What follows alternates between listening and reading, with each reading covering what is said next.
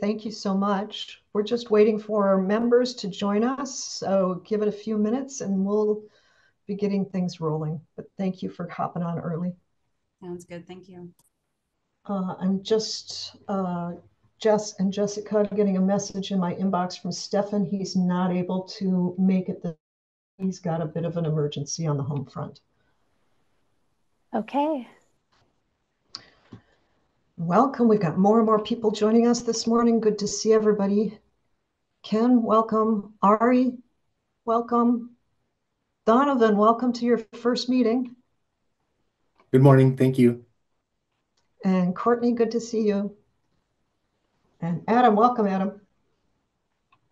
And Jess, I will work in conjunction with you, if that's okay, to decide when we should go ahead and start. I don't think we have a quorum yet, so just wait a little bit. Yep, let's both keep an eye on the participant list.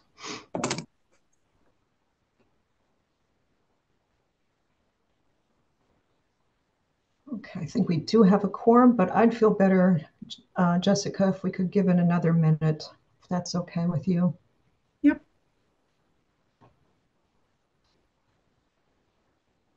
And welcome. Let's see, Bennett, Nicholas, Jeremy, Bennett, can you hear me, Bennett? Yes, I can. I just had a grandbaby last week, my very first one, and her name is Bennett, B-E-N-N-E-T-T-E. Bennett. Congratulations. And she is the most beautiful baby you've ever seen in your whole life. And when I learned the name, I knew it was a girl. I learned the name. I thought, I know another Bennett. So well, just wanted to share that with you. Thank you for sharing that. That's congratulations to you and your whole family and to the new Bennett. I'm actually named after my grandma, Bennett, spelled the same way with an E at the end. Really? Yeah. Oh, excellent. Wonderful. Wonderful. All right. And Guthrie, what do you think, Jessica? Should we get this show rolling? Yes, that sounds good. All right, let's do that. Welcome, everyone. Yes, welcome everyone. Monday morning, and here we are. I'm going to do a couple quick standard updates for everybody, and then turn it over. Well, Jessica and I are going to go back and forth a little bit on some of the front end things, and then we've got a lot of work to get through today. So, message to our task force members. When we're in conversation, really talking and dialoguing about things, if you are able, we'd appreciate you keeping your cameras on. It helps as we're working remotely to feel like we're part of a team. Also, if you can use that raise hand feature when you want to participate, Jessica and I will work together to queue people up and make sure that we can keep the conversation moving without having any verbal traffic jams. We've also disabled the chat feature for reasons of public transparency, because you all know this is being streamed on Zoom. Not Zoom, wrong way, YouTube, and the chat wouldn't show up. So don't use the chat feature, but we do have plenty of boxes in the mural to allow you space to post your comments and things like that. Speaking of, if you haven't joined up on Mural yet, task force members, please go ahead and do that. You've got the password. Remember to join as a visitor, that there's no need to add your initials to your avatar, your little animal. And also a reminder, if you get lost, like where are we? Hover over my photo in the bottom center of the screen, the one with a little star on it, or the MN one right next to it, also with a little star on the screen or on it, and click follow, whichever one, and that will bring you right to where we are. So you don't get lost. And if all else fails, come on your microphone and say, "I'm lost. Where are you?" And we'll help you. To everybody else that might be observing this meeting, know that we are using a tool called Mural. It's kind of like a big whiteboard on steroids, and it helps log the group's work, helps everybody be able to participate, even if we don't have time to hear everybody's actual voices. And Jess, my colleague, will be sharing her screen so that you can see what the group is doing or talking about.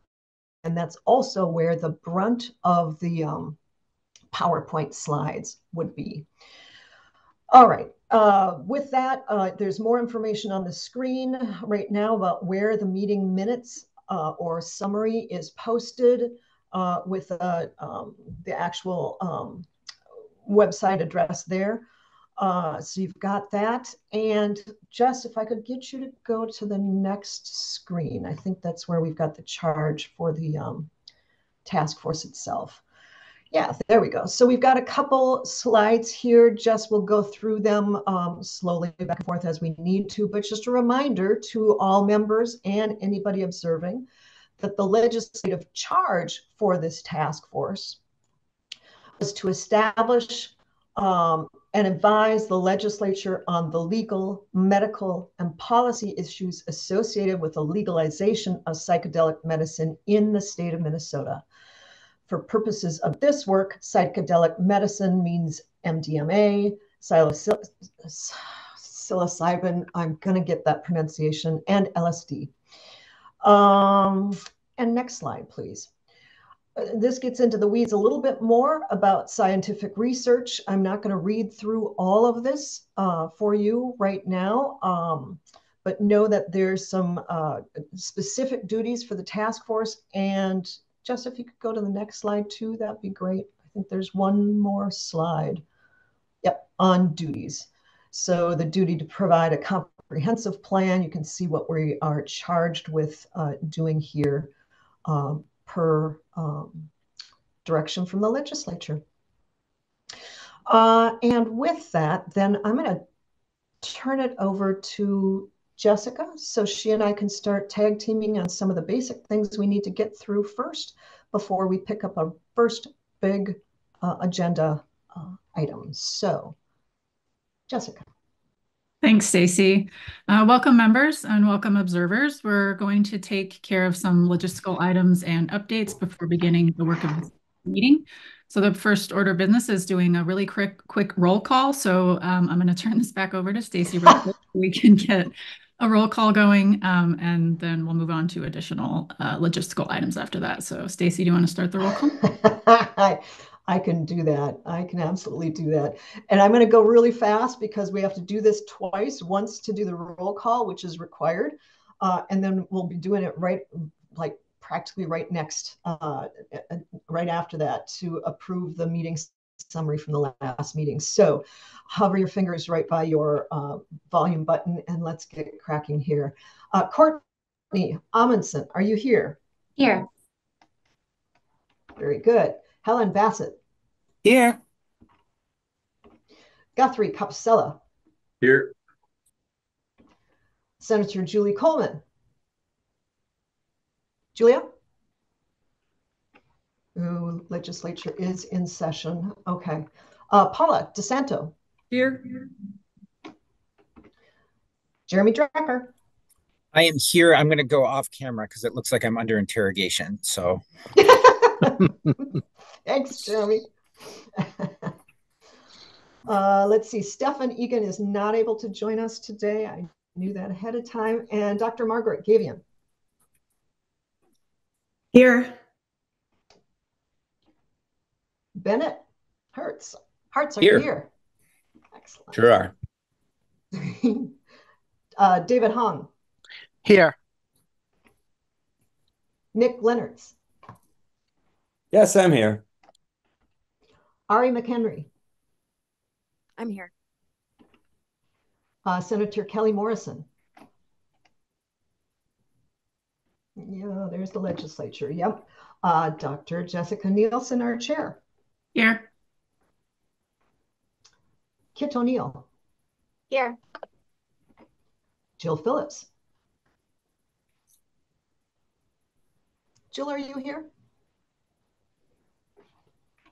Okay. Ken Sass. Here. New member, Donovan. And Donovan, is it Sather or Sather? You and I have not formally met each other.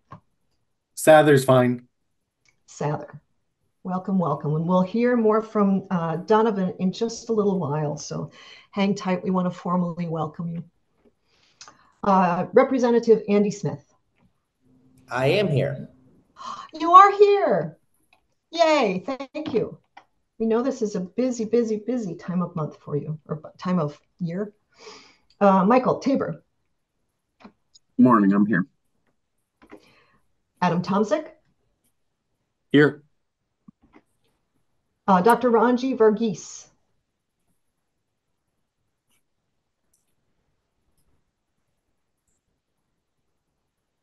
Ranji, are you here? Okay. And, oops, Representative Nolan West. Present. Very good. Welcome, welcome. All right. We have most definitely quorum. We can proceed. Great. Thank you, Stacy, and thank you all the members for attending. And so next on the agenda is we need to approve our meeting minutes from the last meeting in February 5th. So assuming you all received these materials a week ago and have been able to review the minutes, and Donovan, you're free to abstain from this since you weren't present at the last meeting. So you're not expected to have been able to comment on those meeting minutes. So we're going to open it up for discussion if any of the members have any changes that feel need to be made to the meeting minutes. So I just want to give an opportunity for folks to make any comments or suggestions that might need updates or edits to the meeting minutes. So just kind of will let folks speak up if they have anything they want to add or change to the meeting minutes.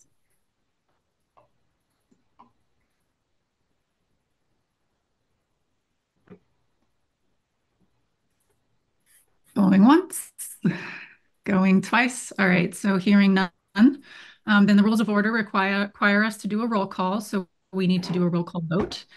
So do I have a motion by one of the members to approve the minutes? So moved. Sorry, seconded. Helen, were you wanting to discuss or were you doing a motion? No, I was making a motion.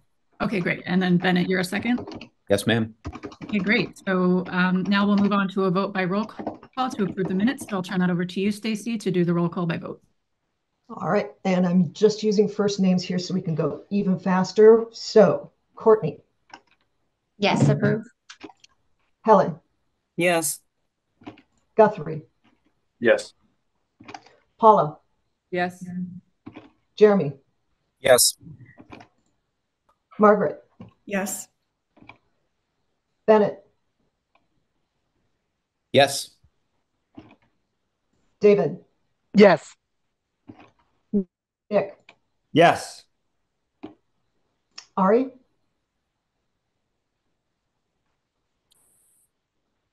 Ari.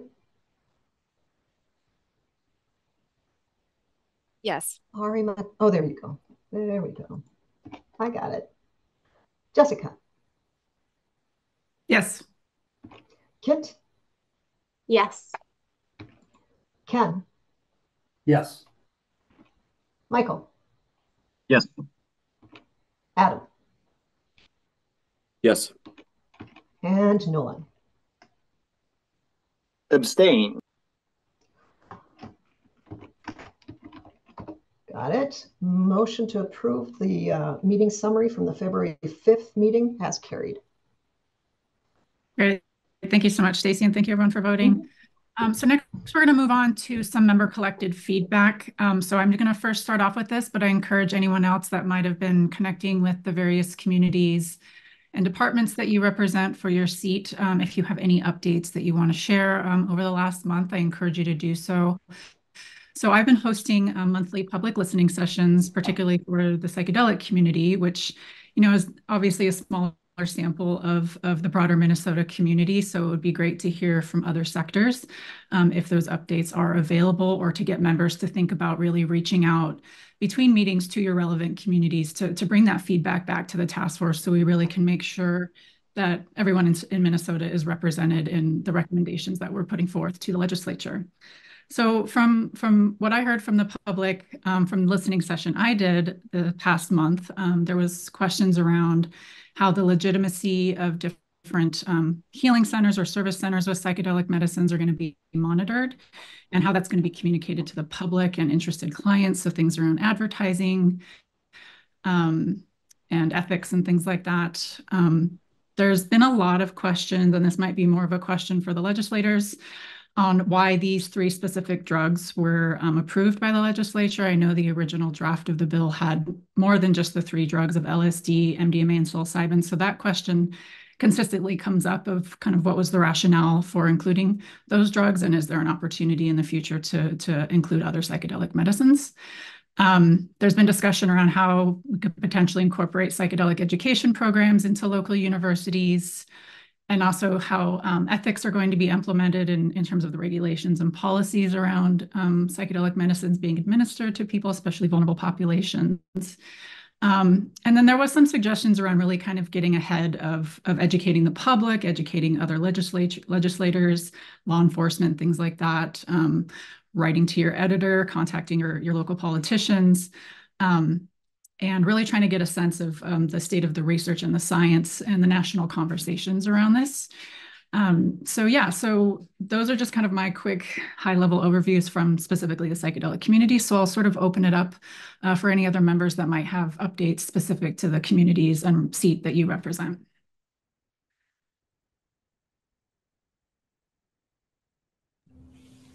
Yeah, whose hand is up? It's me, Rep. Smith. Yeah.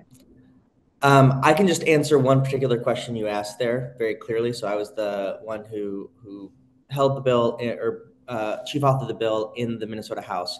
The decision to focus it down on those 3 particular psychedelic drugs was purely financial. The initial budget line item that we got with that bill was about $1.1 million for the administrative costs and other things that go into making this kind of thing possible, staff time, et cetera.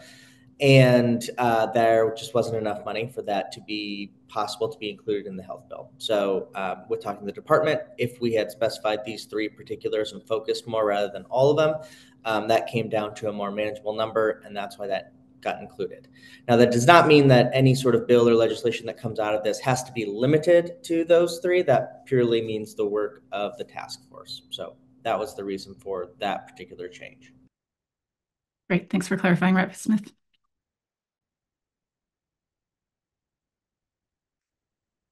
Do any other members want to provide updates from your communities? Yeah, Guthrie. Hey, good morning, everybody. So I haven't done any community listening sessions, but Jessica and I sat in on a meeting with the MIAC executive director. I also had a meeting with the director of tribal state relations. A couple of things came out about that. Obviously, we have our Ojibwe seat filled today, which extremely grateful for. I looked and saw on last month's meeting minutes that there was that amendment to the charter, so it's great that we see that in there. But what we saw, a couple of things that really came out about that is, one, there's the time that it took to fill the seat. Minnesota Indian Affairs Council really feels that it was unnecessary to kind of drag this out in the way that it's been. It's kind of created some bad blood or furthered, if there was bad blood before, between the governor's office and the Minnesota Indian Affairs Council. Secondly, we had some conversation about tribal consultation, and MIAC feels very strongly that tribal consultation doesn't happen after the fact, and that we need to reach out to them and meet with them before the laws proposed next year. And sort of, lastly, I think it's really great that we have a member coming from Red Lake, is that was, that was the tribe that had proposed for somebody to come beforehand. So it's not like one native is interchangeable with another native, but at least it's nice to see that we've got representation coming from the same nation to be on this board with us. And lastly, one of the things that was sort of carried forward was the opportunity for the state folks on the call to participate in tribal state relations training. It seems like some of this was some of this came about because typically when there's boards put forth and there's representatives coming from tribes that within the statutes that are written, it's expressly written that MIAC would be appointing these members. And since it was just a suggestion, the governor's office took it in a way that didn't go in the same way of the tribes. So not from the community, but more so from tribal leadership. Appreciate my time. Thank you. Thank you, Guthrie, for sharing that update. All right, any other member feedback before we move on?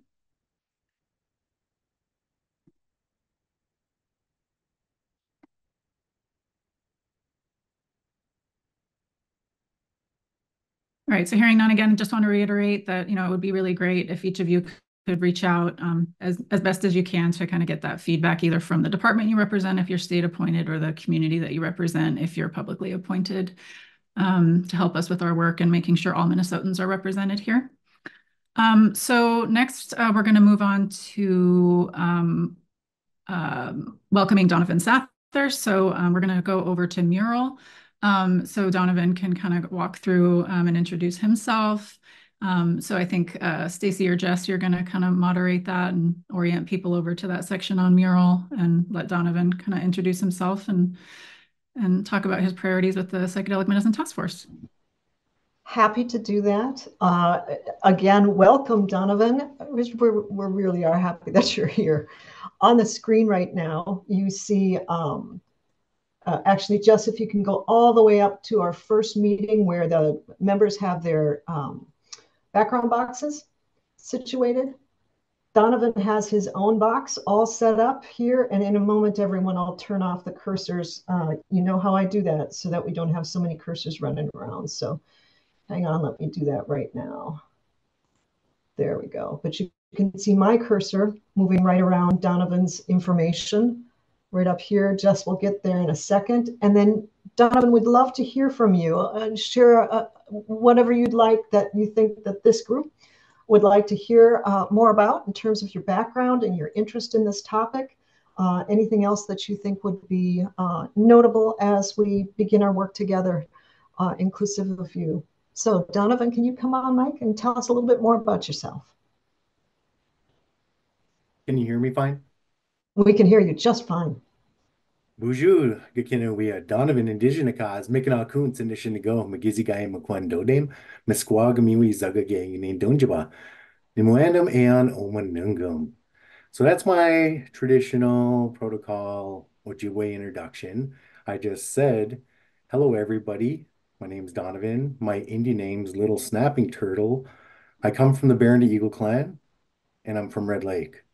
I'm very happy to be here to speak with you today and work alongside one another. So what inspires me is to learn more about how this medicine can potentially be utilized to overcome addictions and mental health for many citizens of Minnesota. My perspective is grounded in culture bearer, Ojibwe language enthusiast, and I work directly for and directly connected to tribal communities. My interest is in researching alternative ways of healing through natural plant medicine. With that being said, and that's who I am, and that's what grounds me in why and how. I'm not sure how I got here, but I was selected, and it's an honor to be able to be part of this panel, this task force, to be able to help with research and looking into the different ways of how these medicines could be utilized to really help our people that are suffering from mental health or addictions. So just over a year ago, I'll just go into a quick background of just over a year ago, Red Lake Nation created Joanneman Committee. And our Joanneman Committee was our love committee that looked into and how do we combat the fentanyl and opioid crisis that we're facing within our nation, within Red Lake. So we did a few summits with a lot of different partners from regional area, the state, tribal community members, our programs, looking into what can we do to really dive in and help out with, combating these issues.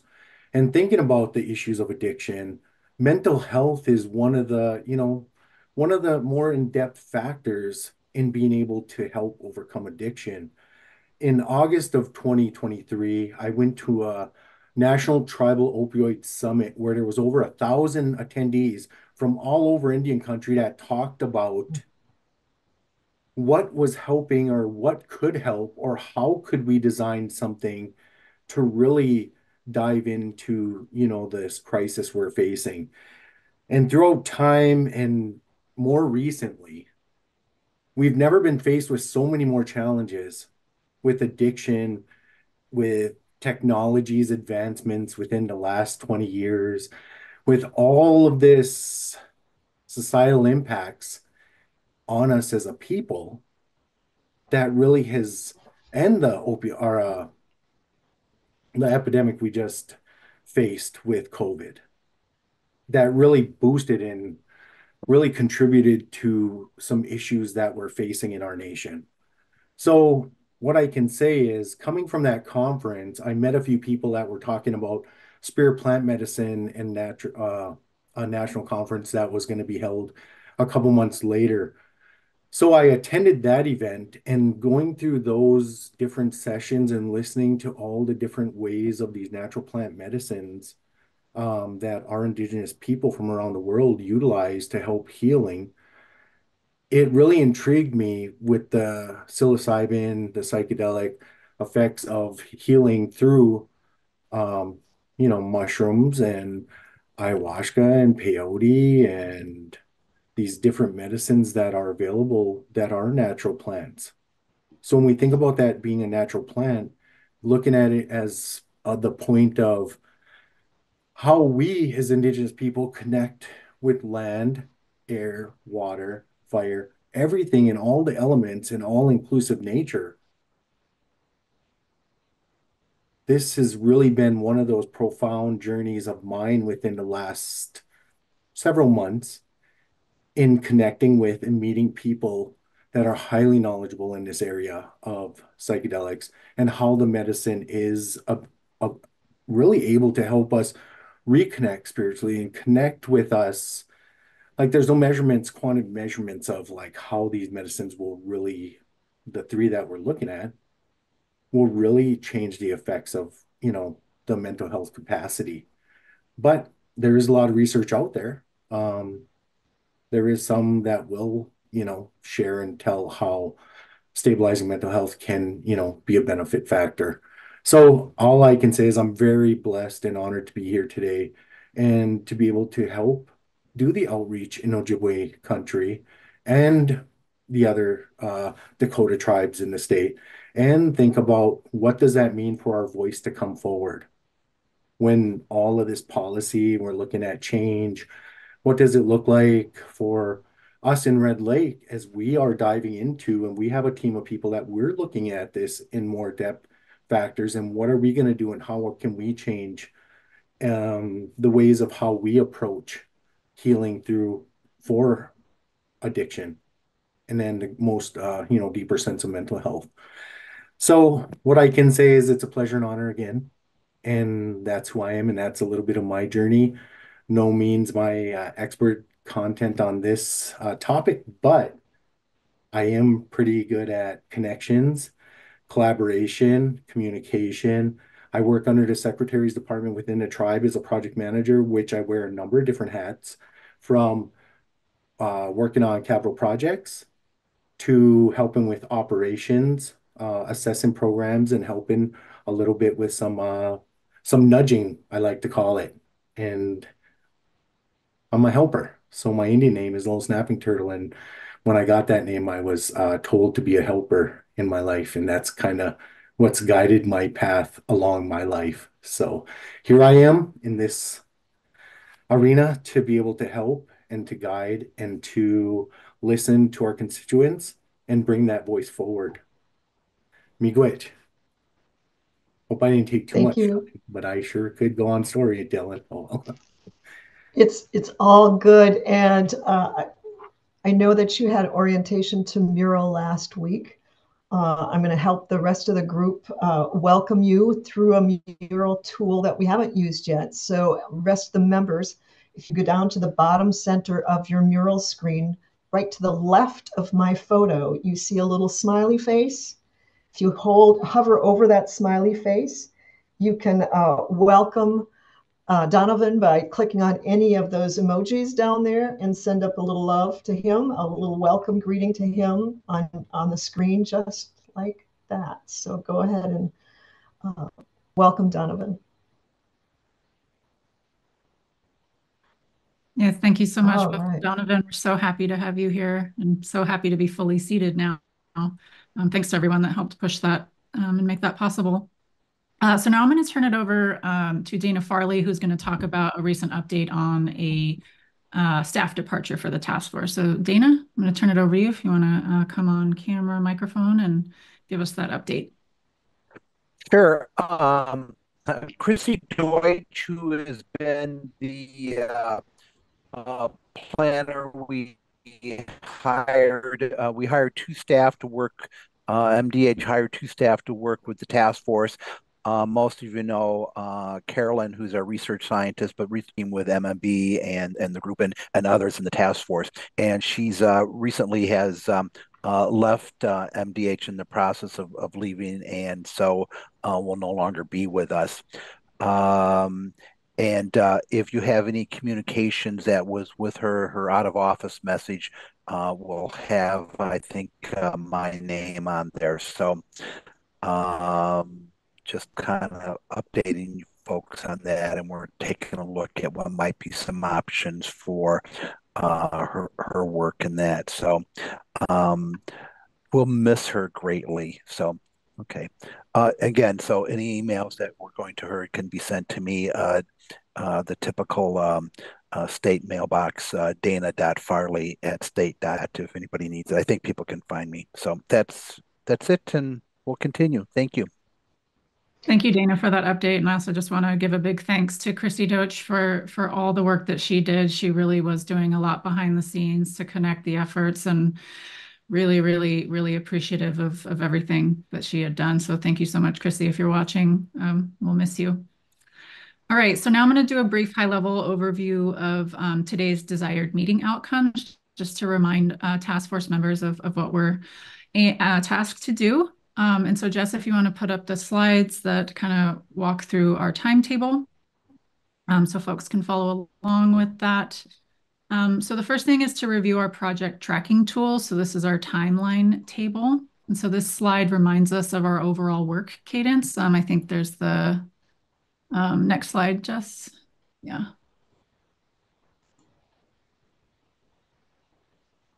You go back to the table. Yeah, that one. Okay, great. So the slides remind us of our overall work cadence so that we can complete our charge. You'll note that we are now in the plan development and recommendations phase. The next 4 months will focus on building up our shared knowledge, breaking down the work into bite-sized pieces, and pulling together a variety of recommendation ideas before we begin to narrow and prioritize them starting in July. Next, if we could move on to the decision-making flow chart. So I think this is on mural. I don't know if we have a slide for this. It was really kind of a decision flow chart that was put together by Nick. Yep, we do. Yeah, so we do. And hold on just a second. Let me get everybody there.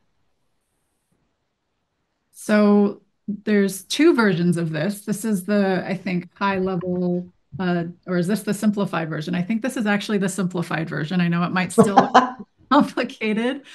So this is really trying to help us connect kind of the different legal, regulatory, policy, scientific research avenues that we're aiming to explore, and trying to figure out how all of the different things we're doing in the working groups can tie together to help us kind of move along this process to develop our research and recommendations that will go into the report for the legislature at the end of this year. So hopefully we can dig into this a little bit more, but just want to give folks a sense of kind of where we're thinking and trying to really organize our thought process and our decision making around all this, because it's a lot of work that we have to do and we don't have a whole lot of time to do it. So we'll unpack this a little bit more, mostly in the working groups. Okay, so next up we'll be talking about the scientific literature review progress. Oh, Jessica, can I interrupt for just a second? Because I missed something. I screwed up something. It'll only take a second. And that is Dana introduced himself earlier and mentioned Caroline and Chrissy's departure, but I failed to say who I am and who's the team over at MAD, nor did I do a really good job of introducing you for anybody that's tuned in for the first time to this. So I just wanted to say my name is Stacy Sjogren. I'm a senior consultant with MAD. I'm here to help facilitate these meetings and do some work behind the scenes. I work in collaboration with my teammates Jessica Burke and Nick Core. You see Jessica's the one that's navigating and moving the screens and managing all technology. Nick is on site because we have to have a physical presence when we're doing these remote meetings, strangely, but true. So he's there with Paula, one of your members. Thank you, Paula. And then also wanted to mention that, yes, this is being live streamed. We are needing to do that for open meeting laws. Open meetings laws require the public to be able to attend the meetings, but don't require meetings to be recorded or preserved. As with other task forces and advisory councils that are assisted by MAD and on the advice of MDH's legal counsel, there are no plans. There continue to be no plans for changing that and doing recordings in the future. So I just wanted to make sure I hit on those couple pieces. And Ari, I see your hand up, so let's see what you have to say. And then Jessica, I'm done. I'll turn it back to you, our fearless leader. Go ahead, Ari. Thanks, Stacy. Yeah, this is a question that I've had about why we cannot go above and beyond the floor of only publicly broadcasting and cannot record for posterity. So can you say a little bit more? Can somebody from MDH say more about what their legal reasoning is? Dana, as a member of MDH, do you want to weigh in on that? I'm not sure if you were in a conjunction with Chrissy on the front lines of the conversation with their legal counsel.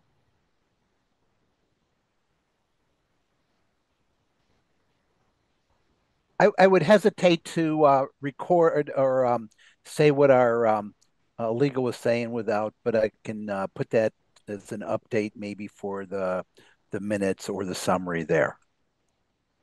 So sorry, I wasn't prepared to answer that at today's meeting.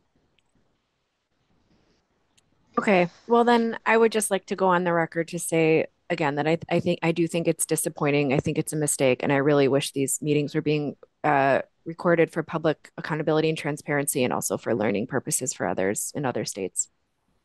Thanks, Ari. Thank you. We will do that notation. Yep. And now, Jessica, I've covered everything that I was supposed to. My apologies. Go ahead. I'll turn it back over to you for our first big agenda item.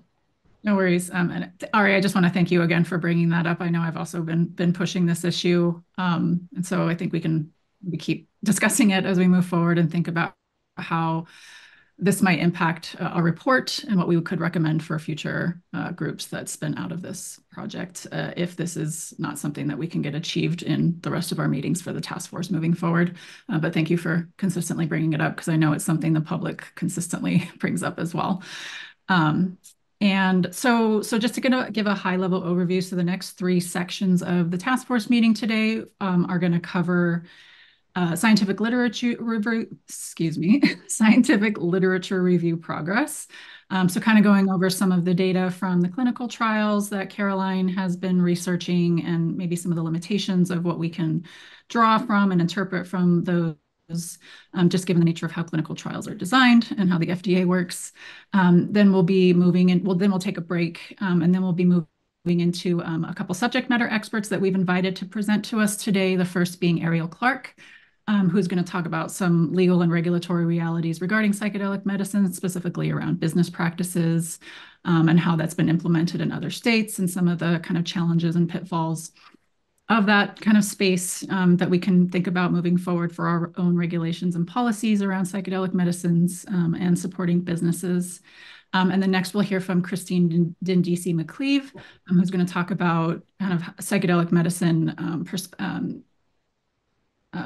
perspectives within the Indigenous context and how that's being impacted by different legislation, specifically her work that she's doing on a working group in Colorado around this topic, and really giving us an opportunity to engage with these subject matter experts through open discussion with them so that we can really get a better sense of how we can move our work forward, given those considerations. And then we'll take another break, and then we'll come back and do some working group updates around the legal, policy, and regulatory working groups.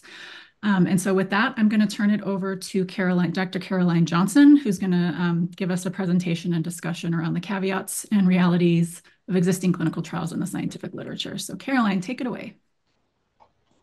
Thank you, Jessica. Hi, good morning, everyone. First of all, my internet has been a little patchy this morning, so if I drop off unexpectedly, I apologize and I will be back. But so getting into it, I have started the research on the efficacy of these drugs as therapeutic interventions in the health conditions that I presented last month. But there are a few things to address, I think, before we really get into it.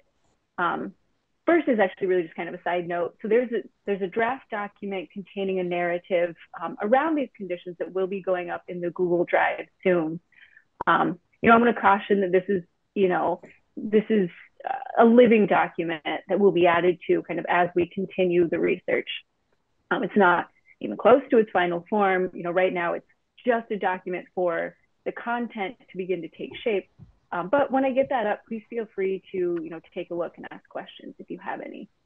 But as I'm doing the research and analysis, I'll be presenting the results as we go. But since it's ultimately up to the task force as a whole to make the informed recommendations, it's really important for everyone to be on the same page in terms of understanding the context around the clinical trials and how those results can be interpreted, because they're not necessarily representative of real life treatment. And so understanding the context is especially important in light of all the media attention that psychedelics are getting. It's really tempting to consider these substances as, wonder drugs. And a lot of people are looking for relief from really trying conditions. Mental health conditions are tough. They're tough to experience and they're tough to treat. And to make sure that we do our best by those experiencing these conditions, we need to make sure we're clear on, what is being said with the data. So with that being said, I know we're all chomping at the bit to discuss the results, but before I really get into it, we want to make sure everyone has a clear understanding of their context, because before the task force can make recommendations based on scientific data, it's important to know what the science is saying and what it's not saying. So we can move on to the next slide. Great. So we're going to be running this section a little differently today than the previous scientific updates because there's no working group dedicated to the literature review. And we want to make sure that there's a space for task force discussion around the topic. So these are some of the big points that I'll be covering, and then I'll be handing it off to Jessica to cover them as well. So next slide. So, kind of the first big point that we need to understand about these trials is who are these drugs being tested on?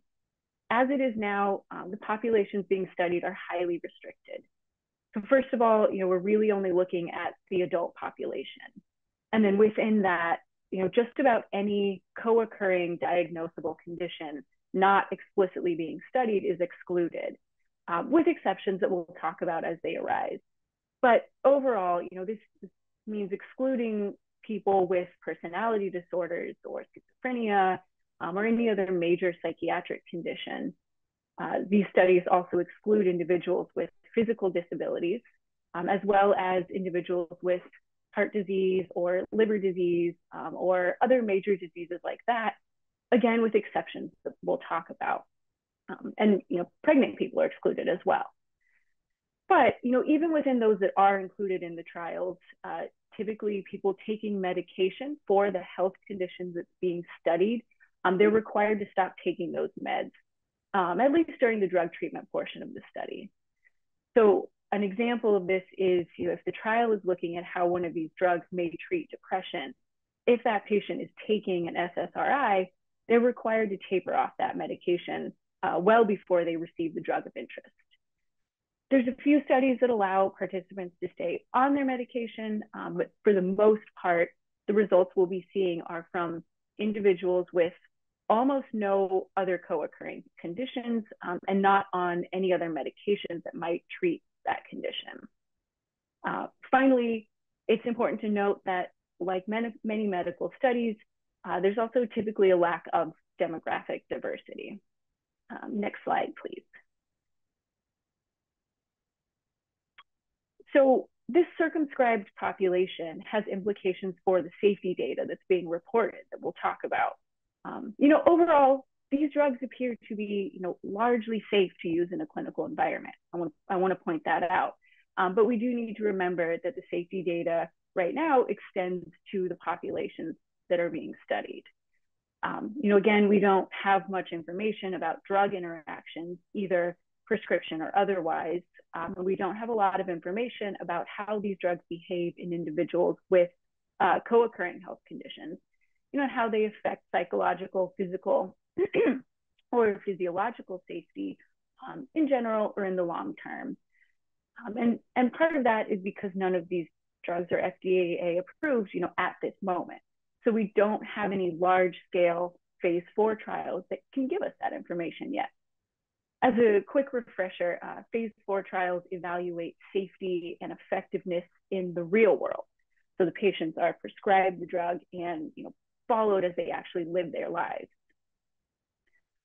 Apart from safety data that is reported in the clinical trials, we can look at case studies for safety information, like what kind of adverse effects we might expect that aren't seen in clinical trials, or examples of drug interactions or health conditions that might result in contraindications. That is, information about who we should not prescribe these drugs to in terms of safety. But we'll need to remember to take case study data with a grain of salt as well. Next slide, please.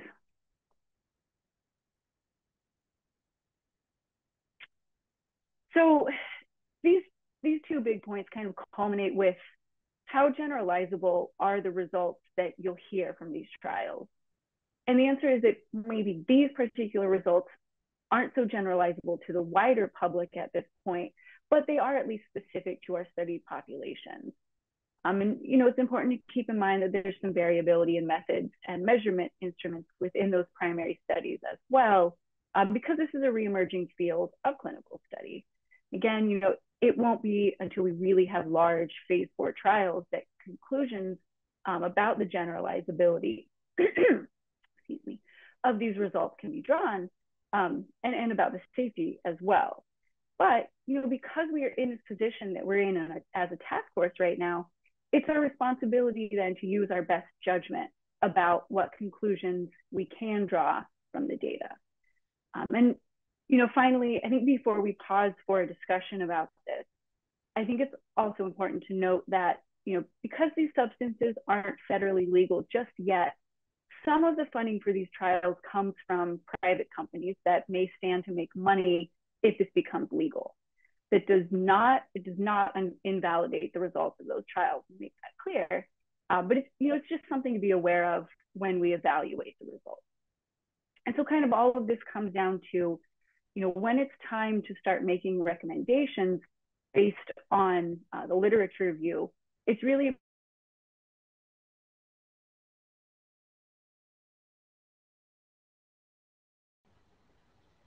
Did we just lose Caroline? She said Caroline, are you there? Yeah, I think we did.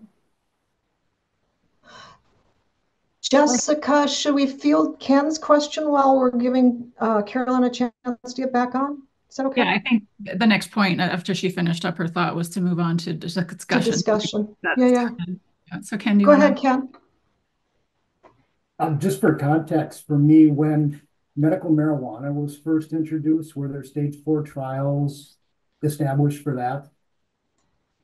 Yeah, that's a really good question. There hasn't really been successful trials with smoked cannabis for a variety of reasons. I think we do have FDA approved versions of synthetic THC in the form of Marinol.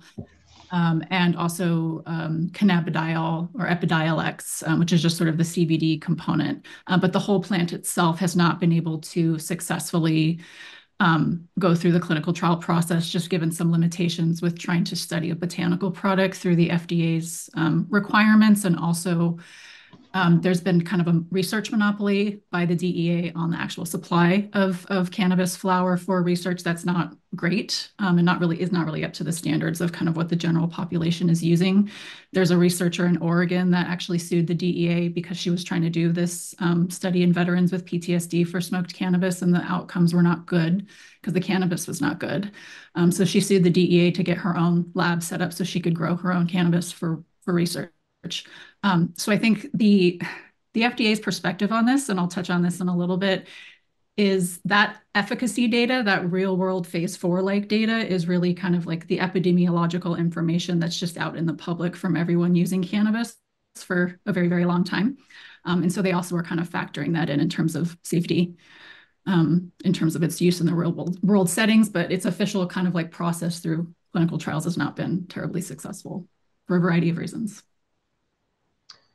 And Jessica, I see Carolyn's back on the list of participants. Carolyn, are you able to come on camera and microphone now, or are you still working on some tech issues? Yes, I am back. Can you hear me? Yeah, we sure can. Okay. Yep. Sorry about that. Yeah, we just fielded one question. Actually, that's not right. Jessica fielded a question from Nick. So, or no, Ken. Yeah, Ken. Yep. So back over to you, Carolyn, unless you were thinking it was time to go into discussion. No, it actually kind of dropped off at a good point, I assume, because we're going into a discussion now about these topics. So, questions, discussions, anything, we have a handful of minutes to go over that. Yeah, thanks, Caroline. I do want to orient members to the mural. So each of these slides is on the mural. If you have any things that you want to put underneath around kind of factors that you're considering around, like as we go through this generalizability, we're next going to talk about considerations with the FDA that I briefly touched on to answer Ken's question, and then any other comments you have. So before I do some kind of more discussion around some specific examples, I think present a little bit of an issue around safety with the clinical trial process and kind of what we can determine around who psychedelic medicines might be appropriate for. I do want to just open it up for discussions and questions from members based on what Caroline just presented to kind of open up discussions around safety and generalizability with the clinical trial data. Yeah, Guthrie? Thanks, Jessica. Thanks, Caroline, for the great presentation. Quick question. Any of the research that you came across happened in collaboration with tribes? No, I have not come across any that has been in collaboration with tribes, unfortunately. Okay, thanks. Donovan? Yes. Does the research look at community-based programs that can fit into Native American communities or from the Native American communities? Great question. So far, what I've been looking at, no, unfortunately. These are very sterile, kind of the Western medicine trials that you will see. They recruit, and I mean, for these, it is usually with a therapeutic component, but it is not being studied right now at the community level in terms of these, phase 2, 3 trials. Guthrie? Sorry. Caroline, you said mostly therapeutic. Any related to spiritual or in more of a group setting rather than individually taken? Not in the clinical trials. So the clinical trials are very, they're very sterile, I guess is kind of a way to say this. So right now, there is research out there in group settings, but because the task force has voted to look at the randomized control trials, it's a very individualistic process at the level we're studying. Yeah, thanks, Caroline. I do just want to follow up that some of the trials actually, as one of the outcomes to measure quality, will use something that's called this mystical experiences questionnaire, which really tries to quantify kind of the spiritual nature of the psychedelic experiences. And there are some trials. I know the study at UC San Francisco that was looking at grief in people that had survived the AIDS epidemic were not doing treatment in group, but they were doing the post therapy together as a group. So that's kind of been more of how that's trying to be implemented. I know there are folks looking to get more group-based sessions open just because it's going to be more economically feasible to do these in groups. But I don't know that any of the clinical trials have been published with results on that yet, but I know that people are trying to get ahead and think of that. So we might see that coming through the pipeline in the literature. Nicholas, your question? Yeah, hey, thanks, Carolyn. Just really quick, I think you mentioned that you're going to put sort of a summary of this on Google Docs, but any sort of summary we have right now, sort of putting the conditions that are being researched along with the efficacy data in these trials, are we going to have sort of like a summary of that, sort of like what the results have shown? Yeah, we will. I'm gonna be putting up everything that I'm working on. The task force will have access to as I'm getting to it. It's a big task, and it builds upon each step builds upon the last. So as I get it, it will be up there.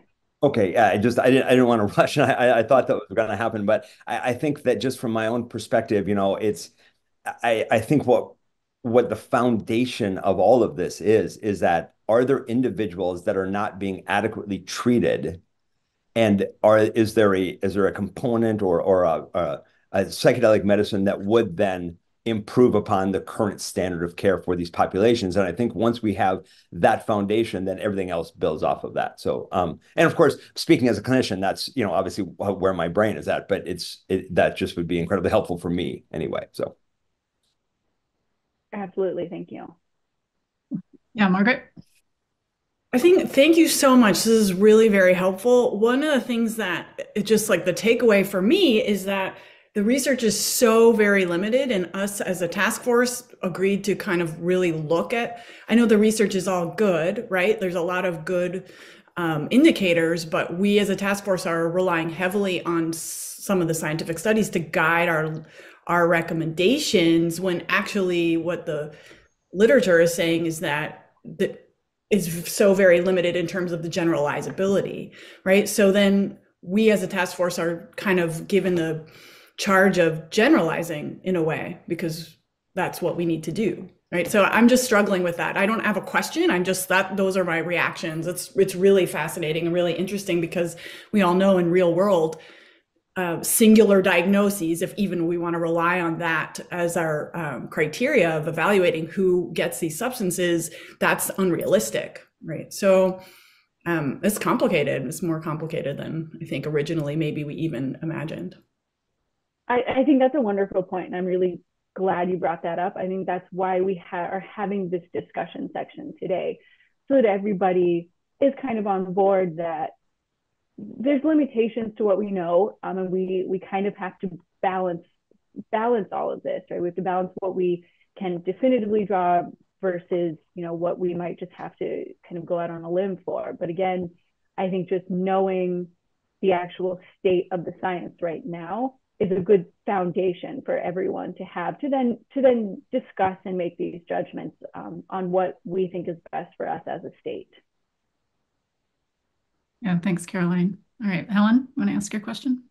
I do. And so if I understood you correctly, there are private companies who are actually have conducted some of the clinical trials because of the fact that the substances are not legal at this time. So what I wonder is that, are they subject then to the same constraints that have to do with an IRB, all of the requirements, that apply to research? So if you could just speak about that for a second. Yes, they absolutely are. They're held to the same standards as an academic literature and academic research study. So you're getting the same IRB, you're getting the very stringent safety and reporting, you're getting the same kind of level of research that you would out of an academic institution. So, the results are valid. I think it's just something to remember, to keep in mind. Not all of these trials are funded in that way. So it's just a little tidbit to keep in mind, but the results are good. Yeah, thanks, Caroline. And just to piggyback on that, I think a lot of the phase 2 trials that we're seeing are what we would call investigator initiated, where it's not the pharmaceutical company that's doing it. It's more like a physician or a researcher that's interested in a specific topic or mental health condition or otherwise, and they're trying to get more information on its efficacy in that context. But really, when something moves into phase 3, which we're seeing right now, what we saw with MDMA, or psilocybin, those are really the pharmaceutical companies then that have to put in a lot of financial resources to do those phase 3 trials, because they're very large and require a lot of money. And they also have to kind of compete against the pharmaceutical industry, which puts a lot of money into drug development. But I don't think it diminishes the science. It's just something to keep in mind as we're kind of exploring conflicts of interest and things like that. So I think that's kind of why Caroline brought that up. Thank you for the question. And this is Stacy. I just want to remind all members too, if you don't feel like coming on your own and posing your question or your comment that way, you can go into the mural on the blue box under generalization or generalization. Boy, what a word that is. That word right there. There's a space for you to post a note. Just drag one of the yellow stickies up, write your comments, and you're good to go. I just want to make sure everybody knows that they all have a way to be heard. Thanks. So to kind of keep us on track, I want to discuss one more thing, and then we'll open it up to some more discussion. So kind of switching gears a little, although not much because we've had a question about it. I want to talk really briefly about how the FDA fits into all of this, since the task force is considering the medical model. And then I will hand it over to Jessica to give specific updates from the FDA. So when a new drug is proposed to the FDA, the efficacy and the safety data gathered from the populations we talked about, as well as results from animal studies, toxicology studies, a lot of other supplementary hard data, are all submitted to the FDA via a new drug application. It's a very specific process. And we're actually watching it happen in real time with MDMA, which I'll get back to. But, one thing to keep in mind with the FDA is that it regulates products and not practices. And it regulates products for very specific uses. And this is important for us to know because the majority of these drugs are being clinically tested with a therapeutic component. And the FDA doesn't regulate therapy. It also only regulates drugs for specific uses. So for example, the FDA is evaluating MDMA in the therapeutic treatment of post-traumatic stress disorder, PTSD, and nothing else at this point. And so this can be extrapolated to the other drugs we're looking at that if submissions occur, they will likely be for a very circumscribed set of conditions, not necessarily all of the ones that we have identified. So let me use MDMA as a quick example, and we can draw parallels to the other drugs. The Multidisciplinary Association for Psychedelic Studies, MAPS, submitted the new drug application for MDMA-assisted therapy for PTSD. As kind of a side note, the wing involved in this is now called Lykos Therapeutics, if you hear that.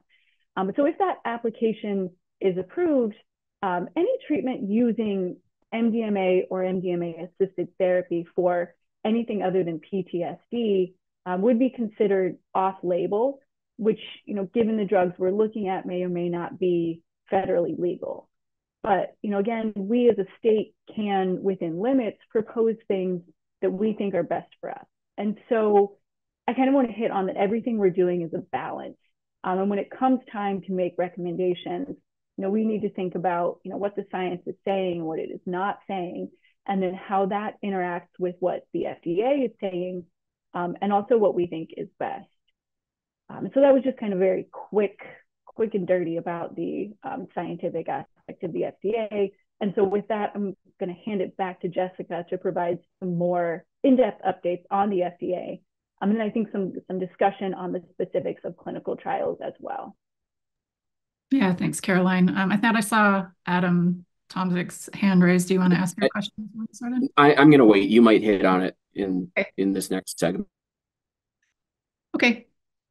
So just wanted to comment a couple things about the FDA and what they're kind of factoring in as accepted medical use, because in order for them to make a recommendation to the DEA to reschedule something off of Schedule 1, which has not happened yet, I think once something's on Schedule 1, it typically has stayed on Schedule 1. The amount of evidence that's required to demonstrate safety and clear accepted medical use is an extremely high bar.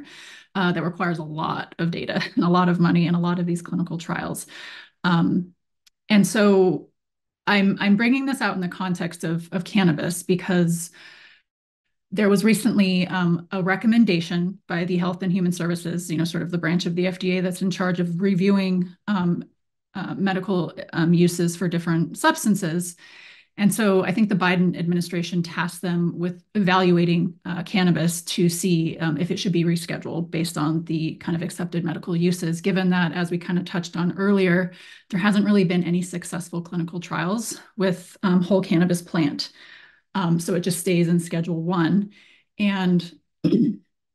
But there are a lot of state medical programs that are using medical cannabis. And there's also a lot of kind of adult regulated use cannabis. So we have this sort of like very long-standing historical epidemiological information around the safety of cannabis in the general population. It kind of obviously depends on kind of what that's actually been used for, and some populations might be more vulnerable. But I think the general information that's coming out from cannabis, when compared to drugs and other schedules like heroin, other prescription drugs like anti-anxiety medications, and also comparing it to things that aren't scheduled like alcohol and nicotine, they determine that not only is it fairly safe under the context of kind of how they would evaluate which drug should be in which DEA schedule, but that the demonstration of clear accepted medical use is demonstrated by states approving medical programs that are endorsed by the state medical programs. And so to them, this was a big kind of decision-making shift on their part to not include or not just only make rescheduling definitions based on whether something has passed through successfully a phase 3 clinical trial, which is the standard for new drug development, and rather looking at kind of how it's used in the population historically for safety and all these different medical programs that are popping up as demonstration of accepted medical use. So they have submitted a recommendation to the DEA to put it on Schedule 3. It's unclear whether the DEA will follow suit with that because they ultimately have jurisdiction on what they will make their final decision on.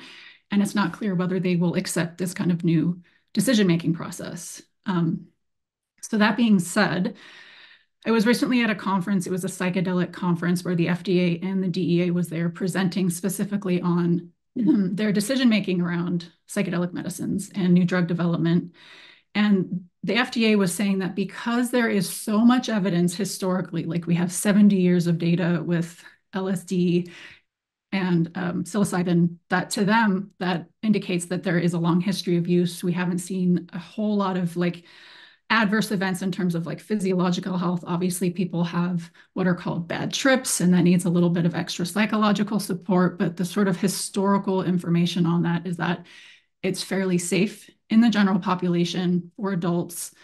That doesn't necessarily require the same parameters for trying to push drugs through the FDA pipeline in terms of needing animal research data to demonstrate toxicity or abuse potential, because there is just decades and decades of research already of basically this phase 4 data that Caroline was alluding to. So I think it behooves us to really think about what we're doing as a state in terms of what types of regulations we're passing and things that we're accepting that really do kind of feed the national conversation around drug policy and the way that the government is thinking about these things moving forward.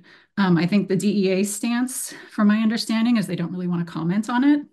They're not really intervening or doing much about it because they do want to support states' rights, with exceptions, obviously, as Mason Marks talked about last month around, if you're being an outlier and trying to really integrate it too much in the medical system, like there like trying to provide prescriptions through a pharmacy when it's not FDA approved, then that starts to raise some red flags. So it's kind of unclear where things are going, but there's kind of some interesting changes happening at the federal level in terms of what we're considering as accepted medical use and actual safety and risk profiles of these substances. So I'll leave it at that for now, and we can open it up for questions. So I'll start with you, Adam, if you have your question. Yeah, thank you so much. This is a wonderful discussion. Thank you, Caroline, also. I just had a question about MDMA, which it looks like it's on track to be approved this year, but it's a combination of specific products and practices, that it's specific doses. Well, psychotherapy, a number of sessions, you need to have a trained therapist, and then MDMA, and then integration sessions. And then, so I guess, is that kind of an exception to the FDA typically not regulating therapy? Is that thing that's going to be approved later this year by the FDA, is that necessarily like the package of MDMA and therapy together? Could you speak to that at all? Am I on the right track? Caroline, do you have any thoughts on that, if you've dug into that? If you want to tackle that, go ahead. I'll briefly say that the FDA has kind of said they don't regulate the process around the practice of medicine. And so they can regulate the product, but they don't necessarily regulate how it's being used. And that's kind of going to fall on MAPS. They're training the therapists to deal with that. So it will be kind of a package deal, but kind of the training of the therapeutic component is going to come from outside of the FDA. Yeah, and just to touch briefly on that, thank you, Caroline. I think what I heard from the FDA is, this is the first time I think they've tried to approve a drug that has a therapy, like an adjunctive therapy component to it. It's unclear what that's going to look like in practice, but they kept reiterating that we regulate the product and it's up to the states to determine how it's going to be delivered and implemented. So individual states need to kind of develop their own practices around that. I think when it comes to using it, as Caroline was saying, is off-label, if you're not using it in the exact context that it was approved by the FDA, then it might not be covered by insurance. It could still be available to people, but it just might be more expensive for patients and providers. In terms of timeline, we're looking at August potentially for that approval. So that's when the FDA has said that they will provide a decision about FDA approval. It takes a while to actually ramp up and put it out into the marketplace. So we might not see it actually being available until 2025. It might take a while to get enough supply synthesized and get the therapists trained, because there's just not enough therapists that are trained in this type of modality yet. Are there the supply chain limitations for MDMA like there are for LSD, just not as many manufacturers globally? Or is it a different thing? That's a question I think we should bring back someone from MAPS to answer, because I know that they are going to have something around like data exclusivity. I don't know if that means that like generic versions can't be produced for about 5 years. I'm not quite sure what that means. So it'll be interesting to see how that comes together. I don't have a good answer for that. All right. Thank you so much. Jessica, it looks like Donovan and then Courtney have questions. Yep. Donovan, go ahead and ask your question. Hello, great information. Love the session. Are there going to be any studies included or allowed from Indian country or native plant healing methods with the plant medicine? Or is it just going to be Western based that will be included in like the studies? This goes back to a little bit earlier with Caroline's discussion. And then there's a part two, how will the task force possibly maybe collect some of that information if possible? So yeah, that's a great question. I don't know, Caroline, did you have a response to that? So it's kind of, the task force voted to use randomized control trials specifically in this portion. But, I think that if we can gather data from Indigenous voices, that's not excluded by any means. And so we don't have to make a decision based on just one aspect. So, right now we're kind of at that rigid Western model, but that doesn't necessarily need to be the only thing that we think about in moving forward. Yeah, and just to piggyback on that, I think we started to realize as we were looking through the literature and the clinical trials with these 3 different psychedelics that in any of the indigenous research journals that we looked at, there wasn't any mention of these, and it's not being done in that context. And so realizing that while one of our charges as a task force is to research the science and the medical applications that are happening through the clinical trial process, that's just one tiny piece of the way that people are engaging with psychedelic medicines and plant medicines. And so that's a kind of another aspect that we need to look at, that I think we can include, but we're trying to figure out where does that information live? Have there been, tribal nations that have done these studies themselves? Is that information accessible to the broader population that we can include in our task force? I think we're going to hear from Christine and DC McCleve later about like indigenous research practices and maybe how we can actually better incorporate this into our research and recommendations. I just wanted to add, our relatives on the north, there's a lot of good research going on in Canada with our indigenous population. So I just wanted to share that because that's kind of sitting through the Spirit Plant Medicine Conference in November and hearing a lot of good things coming out from different studies and different trials and efforts and, opening it up for that healing process. So thank you for your time and explanation. Thank you for the great question. Yeah, Courtney? This is Stacy. If I could just interrupt for a moment, this is Stacy. Jeremy, I noticed that you're on your iPhone and you're off mute. And I just wondered if you had a question. Sometimes it's hard to get your hand raised feature working on your phone. So if I could just check in with Jeremy, make sure all is well that way. No, that was user error. Oh, no worries. Just wanted to make sure. Thanks, Stacy. All right, Courtney, do you want to ask your question? It's actually really similar to Donovan, so thanks, Donovan. And I appreciate all the information, Caroline, and your point, Jessica, about the limited scope of the information we're being provided, right, that scientific data can give us. And so I also wonder about where's the space for, what people might refer to as intuitive knowledge or even narrative. I think in the beginning we were talking about personal experiences being valuable as we consider recommendations. And so I think that maybe I don't know if we need to create a space for that as well, where we can put some of that information. Yeah, I think that's a really good point. I think when we were talking about the final report and how other reports have come together for the legislature, and there was one report that showed that was really effective at kind of changing the minds of the legislature, where it was a whole chapter in the report around personal narratives of how that specific topic impacted them. And I know there are tons and tons of anecdotes from the general population here around their unique experiences and perspectives with psychedelic medicines in different contexts. So I think that could be a way to get at that, knowing that we're not really allowed to do formal research, new research to collect that information as a task force, but we might be able to kind of pull it in from our various communities that we represent. Caroline, did you have any follow-up with that? No, I think that was a great point that you made. I do want to be mindful of time. Is there more stuff we wanted to discuss? Because I know we're set for a break in about 3 minutes.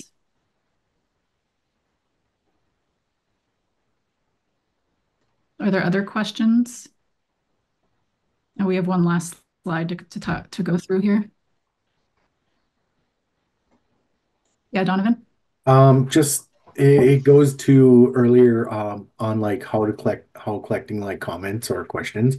Is there like a public area where they can submit questions to? Is it within the I didn't realize or look too depth into it, but on like the Psychedelic Task Force website, is there a way where we can submit comments and information to the task force as the general population?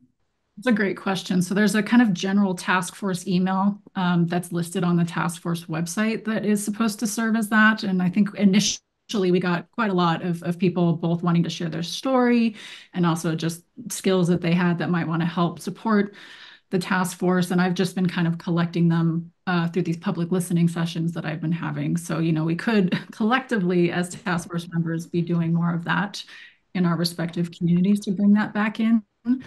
And I know we had specified in our much harder not to do new research, and whether that actually falls under new research to collect that in a kind of formalized way is something we might be able to revisit if we start to feel like it's really a priority to gather that information to help inform our recommendations. Just a Thank suggestion. you so much. Okay, and yeah, so on the website or on the screen, you can see here the link to the website and that fairly long email address, health.psychedelic.met. Sounds like I don't know if that's a typo. It says health.psychedelicmedicine@state.mn.us. But there is a link on the website if you go there. And then I guess I'll just, Caroline, do you want me to just touch upon those last points that's on that slide 19? Yeah, if you want to. I mean, I think in the keeping mindful of our time, these are things that we can also discuss as the research, as we're actually presenting the actual data. So if we want to make sure that we get to our break and to our speakers, it's fine to do this next time. Yeah, I won't go into it too much, just as somebody that's been doing clinical trials with psychedelics and just knowing just how sterile it is, as Caroline has been discussing, that there are a lot of limitations and caveats in kind of what data is going into this and what interpretations that we can draw from that information. I think is something that we just need to keep in mind, touching on each of these things of functional unblinding, where, comparing it to an inactive control is really hard with psychedelics because it's such an intense drug that there isn't really a good control to blind yourself. And then just expectations based on what's going on in the media, that people are just convinced that this is a magic bullet cure for everything. And that makes it really challenging, to navigate people running through clinical trials and validating outcomes. And just there's a lot of unanswered questions around kind of the duration of these treatment effects, because really people are just looking at their short-term effects and whether they help alleviate symptoms more acutely, as we would call it. So I guess we'll close out for this portion of the task force meeting, and we'll take a 10-minute break. And we'll come back at 11 a.m. to get started with our first subject matter expert for the day, Ariel Clark. So Stacy, did you have anything to add before we go on a break? I have nothing else to add. Just, reminding folks that if they've got follow-up questions that didn't get a chance to answer or ask, put them in those boxes that we had earlier. Yeah, thank you. Dana? I just say there was a typo in that slide, and we'll post it after break or maybe during the break or sometime on that email address. Thank you. All right, see you after the break.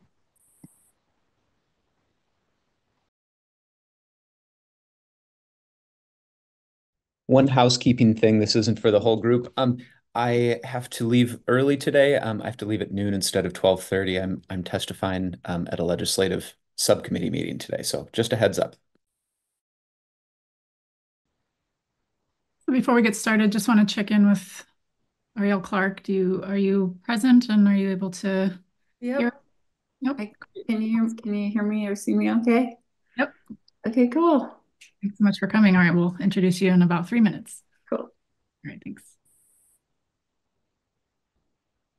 And we'll begin in 1 minute. If you can hear my voice, we'll begin in 1 minute. All right, this is Jessica. If everyone can hear my voice, we're going to get started. We can come back and get settled. So I'm really excited and honored to welcome our guest speaker today, Ariel Clark. Ariel Clark is a partner at Clark Howell LLP. She's an attorney and policy reformer. Since 2010, Ariel has provided business, corporate, and regulatory advice to business organizations, nonprofit organizations, government agencies, and tribes regarding cannabis and other plant medicines and psychedelics. She's a partner with Clark Howell LLP, a women-steered and values-driven law firm, which she co-founded 10 years ago. She also co-founded the Psychedelic Bar Association, the Los Angeles Cannabis Task Force on Responsible Regulation, and the Los Angeles County Bar Association Cannabis Law Section. Ariel holds a Bachelor's of Arts from University of Michigan and a JD from Berkeley Law School. So I'll hand it over to Ariel, and thank you again so much for agreeing to speak with us today. And take it away, Ariel. Thank you so much. Really, really good to be here. I'm really grateful to have been asked to speak, and it's just really nice to be with each of you members of this task force. Really commend you on your work. So this morning I'm going to spend about 5 minutes giving a short overview of 6 really critical regulatory, legal, and business considerations, and then I'll open it up to questions. And I'm just going to say a couple additional words about my relevant work history. As Jessica mentioned, I've been practicing law for 17 years, and for 14 of those, I've worked in business, corporate, and regulatory law firms with expertise in cannabis and psychedelics. And over the years, I've worked with really literally hundreds of cannabis clients and a number of folks in psychedelics, helping them set up organizational structures, get licenses, comply with rules, and generally helping them navigate complex and evolving legal and political complexities when substances that are illegal become legal. And so also, as Jessica mentioned, I'm a founding board member of the Psychedelic Bar Association, which is a national association of lawyers in psychedelics. I also am currently serving on the California Psychedelics Bill Working Group, and over the years have significantly volunteered for a lot of nonprofit organizations and political organizations around cannabis and psychedelics. So basically, I'm telling all of you this because I've really lived and breathed these issues for a very long time. And so these 6 considerations that I'm offering this morning are really coming from a place of seeing, both what works and doesn't work, and we can get into the specifics later, and I'm happy to sort of speak with you about all of that. But these are informed by sort of a lot of the mistakes that I see unfortunately made over and over again. So I just very strongly recommend that they be considered as top of mind as this task force considers various models and state recommendations. So I have a slide deck, which I like to have to assist. So if you could please advance the slide one more time. So I'm going to talk about 6 key considerations. The first is real affordability. This might seem obvious, but it's not actually. We've seen it not work in other cases. So the state really needs to run the numbers on how much any psychedelics medicine or services will cost program participants in whatever program is designed. Again, it might seem obvious, but in Oregon, it seems that no one really actually ran the numbers because it costs about $2,000 to $3,500 for one psilocybin session. And it's obviously unconscionable that a law is passed today that makes some sort of healing modality legal that's only accessible to the most wealthy. And I'll also mention here that there's a critical need for culturally appropriate accessibility, which also means respecting those communities that are already engaged in culturally aligned practices with some of these substances. Next slide, please. The second thing to really center is real business viability. So here, same thing. The state really needs to make sure it really runs the number on what any regulated program it may implement will cost business owners and ensure that the taxes, licensing fees, and cost of complying with the rules don't put people out of business. I'll tell you from the front lines of cannabis law reform in California over many years that California's regulated market is a total failure. And that's a very sad thing for me to say. At least it is for 99% of businesses.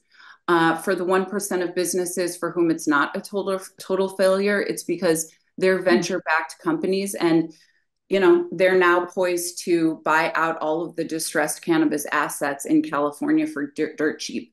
And so what happened in California, the taxes, licensing fees, and regulatory fees made it impossible for licensed businesses to compete with the illegal or unregulated market, which makes up 70% of the market in California.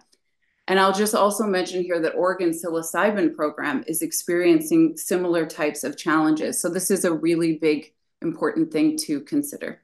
Next slide, please.